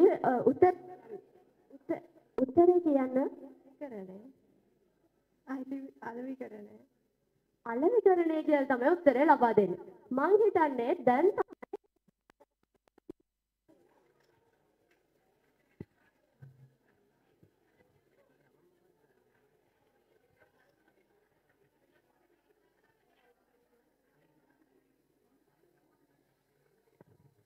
ඉතින් අක්කේ ඊළඟ ප්‍රශ්නය විදියට ඔයාලට තියෙන්නේ කොටස් නිකුත් කිරීම මගින් සපයා ගන්නා ව්‍යාපාරයක්. කොටස් නිකුත් කිරීම මගින් සපයා ගන්නා ව්‍යාපාරයක්. ඔබේ ආරාධිත පාසලක සහෝදරයෙක් උත්තර දීමට ඉදිරිපත් වෙනවා. ඔයාගේ උත්තරය කියන්න. සමුපකාර සමිති. සමූපකාර සමිති කියලා තමයි උත්තරේ ලබා දෙන්නේ. ඉතින් චමත්කාරකේ ඒ උත්තරේ හරිද? ඒ උත්තරේ මම ඔයාලා හැමෝම හිතන්නේ උත්තරේ හරිද වැරදිද? හිතන විදිහට කියන්නකෝ ඒක නිවැරදිද කියලා. ඔයාලට හිතන විදිහට ඒ උත්තරේ හරිද වැරදිද?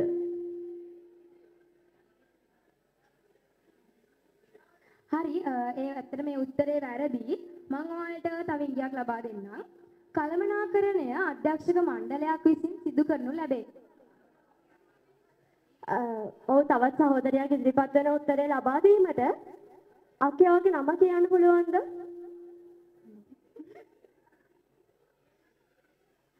ආලෝකා දේවී. පාසල ජනාධිපති බාලිකා විද්‍යාලය. පිළිතුර සමාගම්. සමාගම් කියලා තමයි උත්තරේ ලබා දෙන්නේ. මං ඔයාලට කියන්නම් මේ උත්තරේ පොඩි කොටසක් හරි. හැබැයි තව චූටි කෑල්ලක් එන්න ඕන හරිම උත්තරේට. ඔව් තවත් ආරාධික පාසලක සහෝදරයෙක් ඉදිරිපත් වෙන උත්තරය ලබා දීමට ඔයාගේ නම පාසල සහ උත්තරය ලබා දෙන්න. රශීන් ශාස්මිත ගාමානවල උපනන්ද විද්‍යාලය සංස්ථාපිත සමාගම්. සංස්ථාපිත සමාගම් කියන උත්තරය ලබා දෙනවා. ඔයාලට මොකද හිතෙන්නේ උත්තරේ හරිද වැරදිද? ඔව් ඔයාලා හරි. ඒ උත්තරේ හරි. ඉතින් මේ ප්‍රශ්නයේ ජයග්‍රාහකයා විදියට ආරාධිත පාසලක ජයග්‍රාහකයෙක් තේරීපත් වෙනවා. ඒ වගේම මං ආයි මතක් කරනවා මේ හැම ප්‍රශ්නයකටම ඔයාලට විශේෂ ත්‍යාගයක් හිමි වෙනවා. ඉතින් මේ යොමු කරන්න හදන්නේ මේ ප්‍රශ්න වටේ කියන්නේ හැකිනම් දිනන්න කියන ප්‍රශ්න වටේ අවසාන තරගය. අවසාන ප්‍රශ්නය.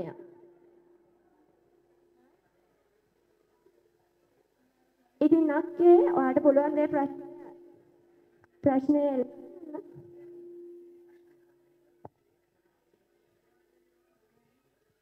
ඔව් මම මේ ප්‍රශ්නය ඔබට ලබා දෙන්නම්. ව්‍යාපාරයේ තිබෙන සීමිත සම්පත් තුලින් වැඩි නිමවුමක් ලබා ගැනීමට මෙම ක්‍රියාවලිය වැදගත් වේ. ව්‍යාපාරයේ තිබෙන සීමිත සම්පත් තුළින් වැඩි නිමවුමක් ලබා ගැනීම මෙම ක්‍රියාවලිය වැදගත් වේ. නම පාසල සහ පිළිතුරු ලබා දෙන්න. දෙව්මිනි පොබසරා ගාජනාධිපති බාලිකා විද්‍යාලය පිළිතුර අලෙවිකරණය.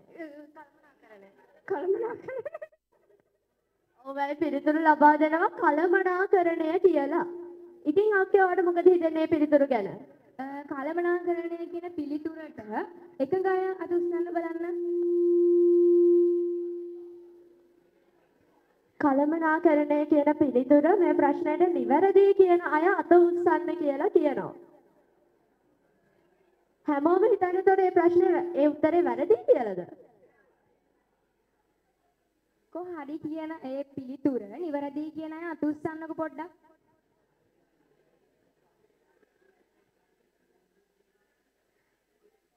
ඔව් ගොඩක් අය කියන ඒ පිළිතුර හරි කියලා. ඉතින් ඒ පිළිතුර ඇත්තටම හරි. අන්තිම ප්‍රශ්නේ ජයග්‍රාහකයාවත් බිහි වුණා. ඉතින් එහෙනම් අපේ හැකිනම් දිරන්න තරගයේ තරගාවලිය මෙතනින් සමාප්ත වෙනවා. තරගයට සහභාගී ඔබට බෙහෙවින්ම ස්තුතියි. Special program called Win If You Can. අපගේ විශේෂ ආරාධනය පිළිගෙන මේ සපමෙනි අරුණල්ලේ විශේෂ ප්‍රධාන ආරාධිතයා ලෙස මුලසුන සිටින මහජන බැංකුවේ ප්‍රාදේශීය කළමනාකාර තැන්පත් එම්.කේ. විමලසිරි මැතිතුනි ඔබතුමන්ටයි මේ ආරාධනය හරවත් අදහස් කිහිපයකින් අප සැම ආමන්ත්‍රණය කරන ලෙස. Now I would like to invite the special guest, the Provincial Manager of People's Bank, Mr. M.K. Vimalasiri, to address the gathering. සුබ උදෑසනක් වේවා සියලු දෙනාටම. මම හිතන්නේ දැන් ටිකක් අපහසු වෙලාවක් වගේ මට පේන්නේ. මොකද හේතුව දැන් කතා බොහොමයක් අහලා ටිකක් මහන්සිය. එහෙම නැත්නම් කතා මහලා ඇති වෙලා වගේ මට පේන්නේ. කොහොම නමුත් මටත් වෙන්නේ කතාවක් කරන්න තමයි බොහොම කෙටියෙන් ඔයාලට අපහසුතාවයක් නොවන පරිදි පුංචි කතාවක් කරන්න මමත් බලාපොරොත්තු වෙනවා. විශේෂයෙන්ම මේ අවස්ථාවට ආරාධනා කිරීම සම්බන්ධව විදුහල්පතිතුමා ඇතුළු සියලු දෙනාට ස්තුතිය පිරිනමනවා.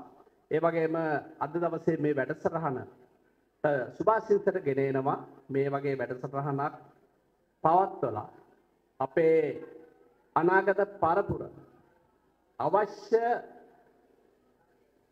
දෙසට යොමු කිරීම සම්බන්ධව මේ ගන්නා උත්සාහයට මම හිතන්නේ මෙවැනි වැඩසටහන් මේ කාර්ය සඳහා ඉතාමත් වැදගත් වෙනවා. විශේෂයෙන්ම සුමංගල ආදර්ශ විද්‍යාලය මම දකින විදිහට හැම විටම න්‍යායාත්මක දේවල් වලට වැඩිය ප්‍රායෝගිකත්වයට වැඩි තැනක් දෙන පාසලක්. මේ ප්‍රදේශයේ මම දන්නවා මේ පහුගිය කාලය තුල බොහෝ වැඩසටහන් මේ දරුවන් සමාජයට යොමු කිරීම සඳහා ක්‍රියාත්මක කළා. මම හිතන්නේ ඒක ඉතාමත් වැදගත් අද දවසේ අවශ්‍යතාවය තමයි ඒ. ඉතින් ඒ සඳහා මම හිතන්නේ මේ විද්‍යාලයේ විද්‍යාල්පතිතුමාත් ආචාර්ය මණ්ඩලයත් ඉතාමත් ඉහළ කැපකිරීමකින් යුක්තව කටයුතු කරනවා. ඒකට හේතුව තමයි අද දවසේ මම හිතන්නේ අපිට අවශ්‍ය වෙන්නේ න්‍යායාත්මක දැනුම හා සමානව ප්‍රායෝගික අත්දැකීම් ලබන දරුදරියන් පිරිසක් එහෙම නැත්නම් අනාගත පරපුරක් බිහි කිරීම. ඒ සඳහා තමයි මේ අද දවසේ අපි කතා කළ බොහෝ දෙනා කතා කළේ. ඉතින් ඒ සඳහා මම හිතන්නේ අපි මෙන්න මේ වගේ දේවල් පිළිබඳව අවධානය යොමු කරොත් හොඳයි කියන එක. මම මුලින්ම කියන්න කැමති පුංචි යෝජනාවක් ඉදිරිපත් කරන්න කැමති අපේ පුංචි දරුදරියන්ට. ඒ යෝජනාව මෙන්න මේකයි. ඔබ වෙන්න එපා වෘත්තිකයෙක් වෙන්න ව්‍යවසායකයෙක්. කවුද මට පොඩ්ඩක් අත උස්සලා පෙන්නන්න වෘත්තිකයෙක් වෙන්න කැමති කවුද? ව්‍යවසායකයෙක් වෙන්න කැමති කවුද කියලා ඉස්සෙල්ලා අත උස්සන්න වෘත්තිකයෙක් වෙන්න කැමති කවුද කියන එක. පොඩ්ඩක් අපේ කණ්ඩායම පොඩ්ඩක් අත උස්සන්න බලන්න වෘත්තිකයෝ වෙන්න කැමති කවුද කියලා. ඒ කියන්නේ ඉංජිනේරුවරයෙක්, වෛද්‍යවරයෙක්, එහෙම නැත්නම් ගණකාධිකාරිවරයෙක් මෙන්න මේ වගේ තනතුරු ගන්න කැමති අය. ඔව්. ඉතාමත් සුළු පිරිසක් තමයි ඉන්නේ. මම සතුටු වෙනවා ඒ ගැන. ඒ ගැන සතුටු වෙනවා. හේතුව තමයි අද අපේ රටට එන්න ඕනි වෘත්තිකයන්ට වඩා ව්‍යවසායකයෝ. එහෙනම් මට අත උස්සන්න බලන්න ව්‍යවසායකයෝ වෙන්න කැමති අය කවුද කියලා?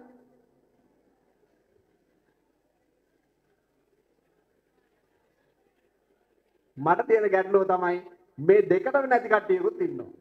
ඈ දෙකටම නැති කට්ටියකුත් ඉන්නවා. මම හිතන්නේ අපට එහෙම වෙන්න බෑ දැන්. මේක වෙනස් වෙන්න ඕනේ. ඇත්ත වශයෙන්ම අපි වෘත්තිකයෝ විදිහට අපිත් දකින්න දැන් ඇයි අපි වෘත්තිකයෝ උනේ කියලා. අද මේ රටේ තියෙන තත්ත්වයක් එක්ක අපිට හිතෙනවා අපි වෘත්තිකයෝ නොවි ඒ මුල් කාලයේම ව්‍යවසායකයෙක් වුණා නම් අපිට බොහෝ දේවල් කරන්න තිබුණා කියලා. ඉතින් ඒ නිසා එහෙම මම කියන්න හේතුව තමයි ව්‍යවසායකයෝ වෙන්න කියන්නේ ඇයි කියන එක. අපිට දැන් තියෙන ලොකුම ගැටලුව තමයි මේ රටේ තියෙන දල ජාතික නිෂ්පාදනය. එහෙම නැත්නම් රටේ භාණ්ඩ හා සේවා නිෂ්පාදනය සඳහා යොමු වීම ඉතාමත් පහළ මට්ටමක තියෙනවා. මේ මට්ටම මම හිතන්නේ ඔයගොල්ලෝ 10 11 වසර කියන දරුවන්ට මේක තේරෙනවා අපැහැදිලි දෙයක් නෙමෙයි. මේ தત્ත්වය එන්න රටේ පිරිහෙනවා. ඉතින් ඒකත් එක්ක අපට වෙන්නේ අපි හැමදාමත් මේ අද ගත කරන தત્ත්වය හැමදාමත් අපිට ගත කරන්න වෙනවා කියන එක තමයි. ඔයගොල්ලෝ දන්නවා ඔයගොල්ලන්ගේ දෙමාපියෝ ඒ කියන්නේ අම්මා තාත්තා කොච්චර මහන්සි වෙනවද කියලා. ඔයාලව මේ කාලේ මේ පාසලට එවන්න ඔයාලට කන්න බොන්න දෙන්න මොන තරම් අපහසුතාවයකට පත් වෙලා තියෙනවද කියන එක. ඒ தત્ත්වය අපි හැමෝටම දැන් තේරෙනවා.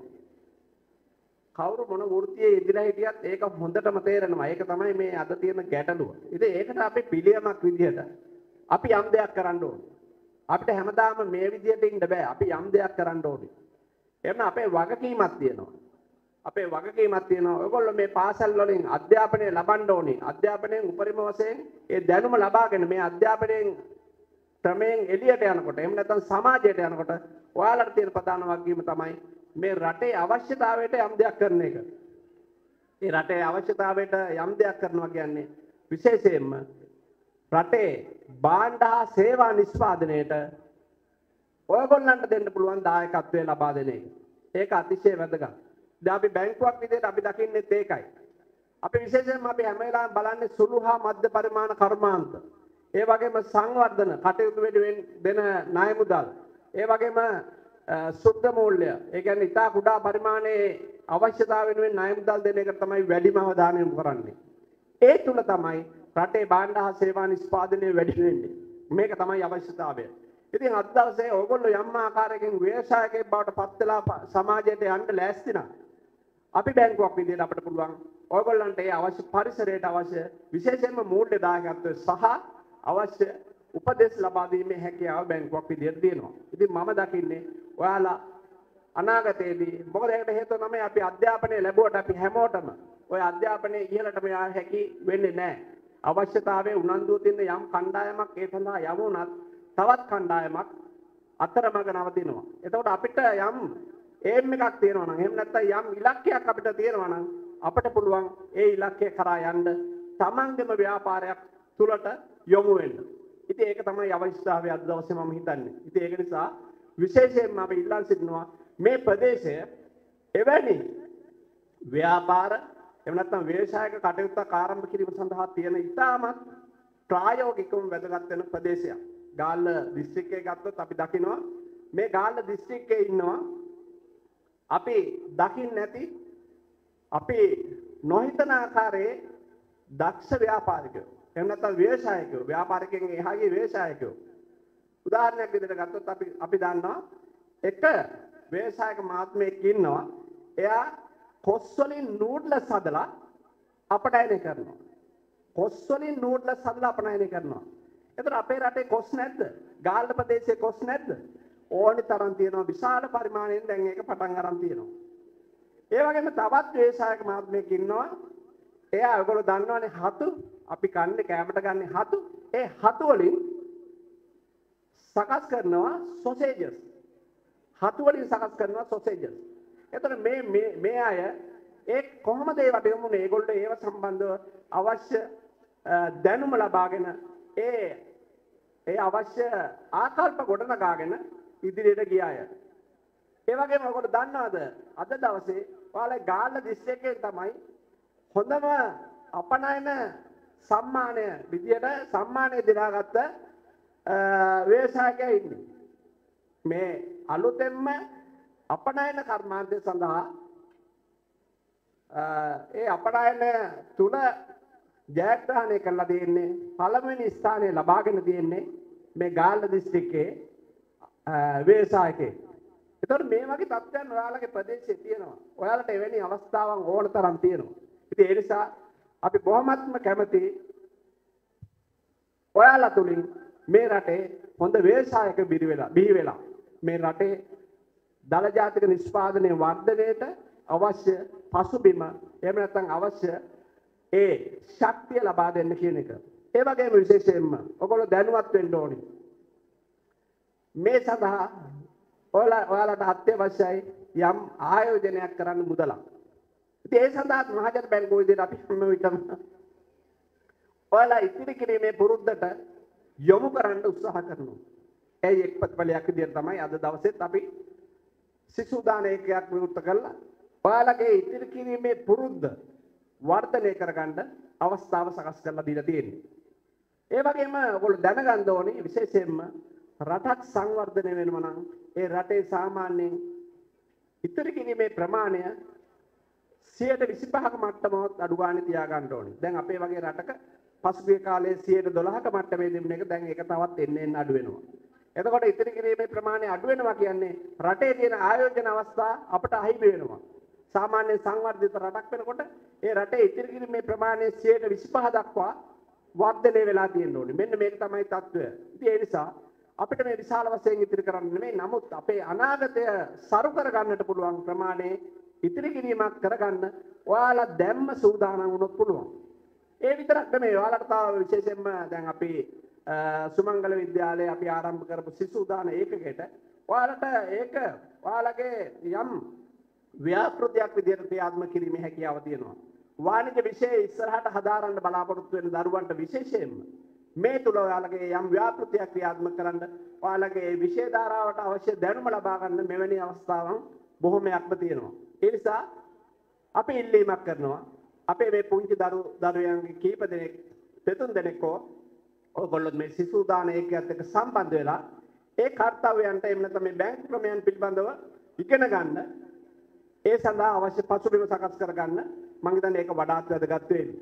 ඉතින් මම තවදුරටත් කතා කරන්න බලාපොරොත්තු වෙන්නේ අපි දකිනවා ඉහළගඩ සුමංගල විද්‍යාලයේ මේ දරුදරියන් ඒ වගේම ආසන්නතම පාසල් වල දරුදරියන් සමා වෙන්න බොහොමයක් මේ අවස්ථාවට සම්බන්ධ වෙලා ඉන්නවා. ඒ සියලු දෙනාගෙන්ම අපි බලාපොරොත්තු වෙනවා මේ රටට ඉතා වැදගත් කණ්ඩායමක් එහෙම නැත්නම් අනාගත පරපුරක්. ඒ සඳහා මගේ ඉල්ලීම වෘත්තිකයන් නොවි ව්‍යවසායකයන් වෙන්න කියලා. ඒකට උත්සාහ කරොත් මම කියන්නේ අනාගතයේ ඔයාලගේ තව දුරටත් සාර්ථක වේවි. ඒ වගේම වාණිජ විෂය ධාරාව ආධාරණ දරුදරියන් විදියට මේ ව්‍යවසායකයන් වීම සඳහා අවශ්‍ය සියලු පසුබිම් සකස් වෙනවා දැනුම තුල, ආකල්ප තුල, විශේෂයෙන්ම ආර්ථික විද්‍යාව තුල, ඒ වගේම වාණිජ්‍ය විෂය තුල, ඒ වගේම ගණකාධිකරණය කියන විෂය තුල ඔයාලට ඒ තමන්ගේ ව්‍යවසායක කියන හැකියාව පහසුවෙන් හසුරුවා ගන්න අවශ්‍ය මූලික පසුබිම සකස් වෙනවා. ඉතින් ඒ සඳහා ඔබ සියලු දෙනාගේම ඒ හැකියාවන් දක්ෂතාවයන් විශේෂයෙන්ම වර්ධනය කරගන්න හැකියාව ලැබෙන්න කියලා ප්‍රාර්ථනා කරනවා. ඒ වගේම විශේෂයෙන්ම අවසාන වශයෙන් මම කියන්න කැමතියි ඔයගොල්ලෝ වෙනස් වෙන්න උත්සාහ කරන්න. අපි හැමදාමත් හිතන්නේ වෘත්තිකයෝ වෙන්න, අපි හැමදාමත් හිතන්නේ වෛද්‍යවරු වෙන්න, හැමදාමත් හිතන්නේ සමාජයට ඉංජිනේරුවෙක් වෙන්න, සමාජයට බැංකුවරුවෙක් වෙන්න. හැබැයි ඊට වඩා වැදගත් ව්‍යවසායකයෙක් වෙන්න.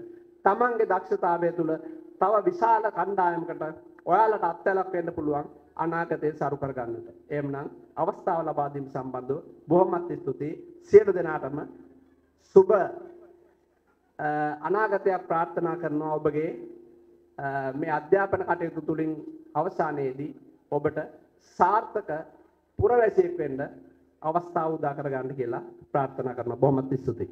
ඔබතුමාටත් බෙහෙවින්ම ස්තුතියි. Thank you very much. හැකිනම් දිනන්න තරඟ වටේ ජයග්‍රාහකයන්ට හිමි ත්‍යාග පෙරණැමීම සඳහායි මීළඟ සූදානම. එසේනම් ඒ සඳහා මගේ මේ ආරාධනය ප්‍රධාන ආරාධිත මහජන බැංකුවේ ප්‍රාදේශීය කළමනාකරු MK. Wimalasiri මැතිතුමනි ඔබතුමාටයි. Now it's time to give away the prizes of the program. Win if you can. හැකිනම් දිනන්න තරඟයේ පළමු ප්‍රශ්නයට පිළිතුරු ලබා දී ජයග්‍රහණය හිමි කරගන්නේ අප විද්‍යාලයේ එම්.එච්. නවම් සුසර සිටුවම්. Congratulations. Now මීළඟට මානවිල උපනන්ද ජාතික පාසලේ එච්.ටී. රශීන් සස්මිත. congratulations for you.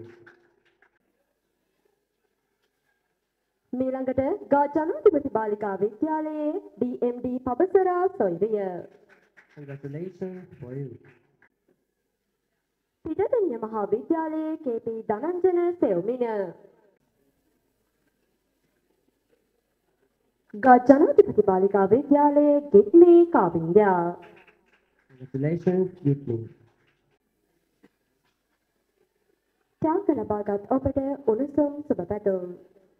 Congratulations for you all.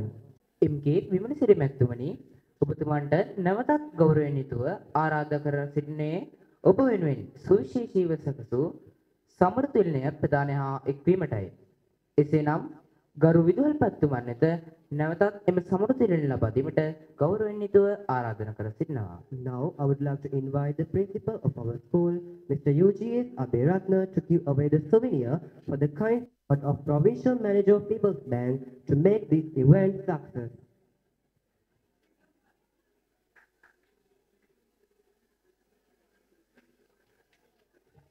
Thank you, sir. ඔබතුමාට බෙහෙවින්ම ස්තුතියි. වාණිජ්‍ය අරුණලු 2023 සමාප්තිය සනිටුවන් කිරීමට පෙර වාණිජ්‍ය අරුණලු ගීතෙන් ගායනා කිරීමට ආරාධනය විද්‍යාලීය වාණිජ්‍ය අංශයේ සොයරියනි ඔබටයි. පද රචනය සිංහල අංශයේ සිංහල විෂය ආචාර්යනි ඊ සුදර්ශිනී ගුරුමෑණියන්, තරු නිර්වාණය ඩී.එම්. වීරතුංග ගුරු පියාණන්. Now beg your students are ready to sing the commerce song.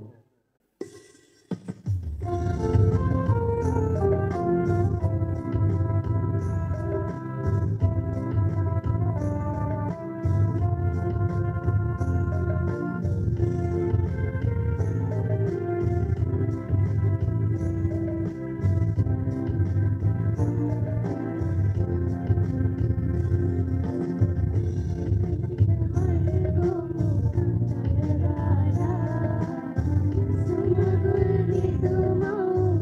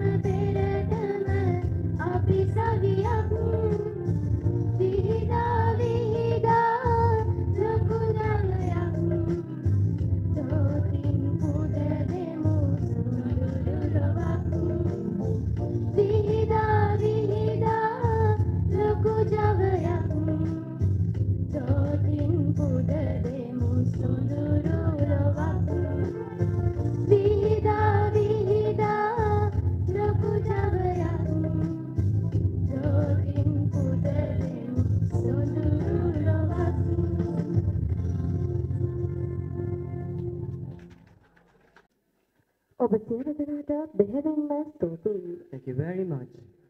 වාණිජ අරුණලු 2023 පසුපස බොහෝ දෙනාගේ වෙහෙස මහන්සිය කැපවීම නිබඳවම රැඳී තිබුණා. ඉතින් වාණිජ අරුණලු නව නිර්මාණය වන තැන්හි පටන් මේ දක්වා එය රැගෙනීමට අපට මඟ පෙන්වූ අතහිත දුන් බොහෝ දෙනෙකු සිටියා. ඉතින් මේ අයට ස්තුතියක් පුද නොකළොත් එය විශාල අඩුපාඩුවක් සේ දැනේවි.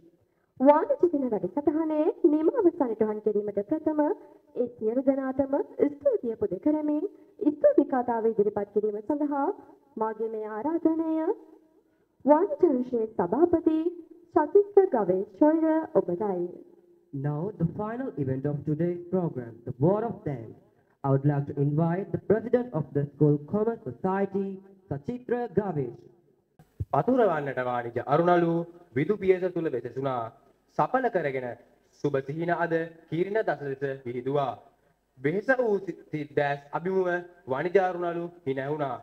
අවසරයි තුතුකුතිම පුදුනට සියලු දෙනා අගයලා. පැමිණ සිටින සියලුම ආරාධිත අමුත්තන්ගේද සියලුම විදුහල්පතිවරුන්ගේද ගුරු මෑණිවරුන්ගෙන්ද ගුරු පියවරුන්ගෙන්ද ආරාධිත පාසල් වලින් පැමිණි සියලුම සහෝදර සහෝදරියන්ගෙන්ද වාණිජාංශයේ සියලුම සහෝදර සහෝදරියන්ගෙන්ද අවසරයි. මා මේ සූදානම් වන්නේ අප මේ වැඩසටහනේ සියලුම කාර්යයන් සඳහා දායක වූ සියලු දෙනාට ස්තුතිය පුද කිරීමටයි. අප පාසලේ ඉතිහාසයේ ප්‍රථම වරට පවත්වන ලද මෙම වාණිජ දිනය මෙතෙක් පැවති සියලුම උත්සව අභිබවමින් සාර්ථක කර ගැනීමට සියලු දෙනා වෙහෙසුණා. ඉතින් මෙලෙස එය සාර්ථක ලෙස සිදු කර අප පැමිණ ඇත්තේ එම වැඩසටහනේ අවසන් මුහුණුවරටයි. මම මේ අවස්ථාව ඒ සියලු දෙනාට ඔවුන් සියලු දෙනාව සිහිපත් කරමින් ඔවුන් සියලු දෙනාව අගය කිරීමට අවස්ථාවක් කරගන්නවා.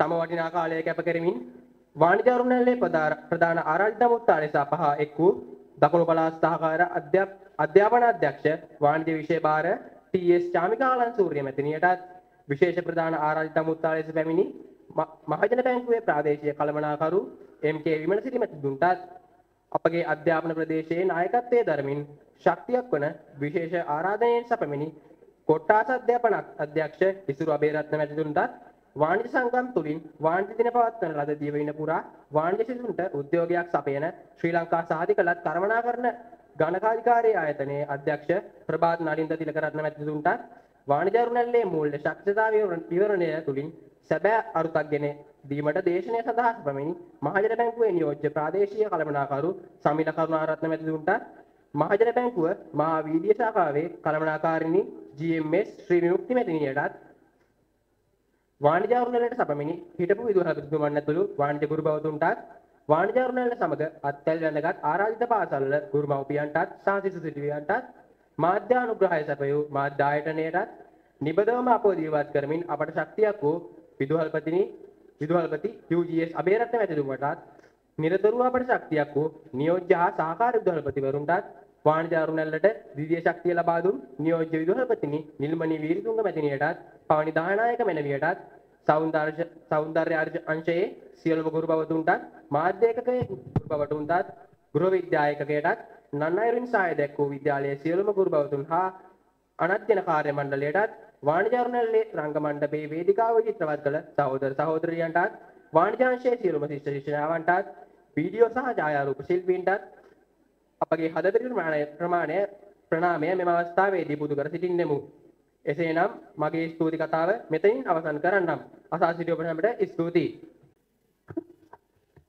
අපට දායක වූ අපගේ චන්දන කේටරින්ස් ආයතනයටත් යොවුන් සේනාංකයටත් ඉතාමත් සතුටින් ස්තුතිය පුද කරන සිටිනවා මේ අවස්ථාවේදී. අසා සිටි ඔබට හැමට ස්තුතියි.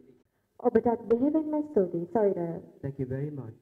වාණිජ අරුණලු 2023 කෙමෙන් අපි මේ අපේ උත්සව සභාවේ අවසානයේ කරා ළඟා වුණා. එසේනම් පාසල් ගීත ගායනා කිරීමෙන් අනතුරුව මේ උත්සව සභාව නිමා කිරීමටයි සූදානම. ඔබ සැමට සුවදායි දිනයක්. By marking the end of Commerce Day program, let's all sing the school anthem. Thank you very much. Have a nice day.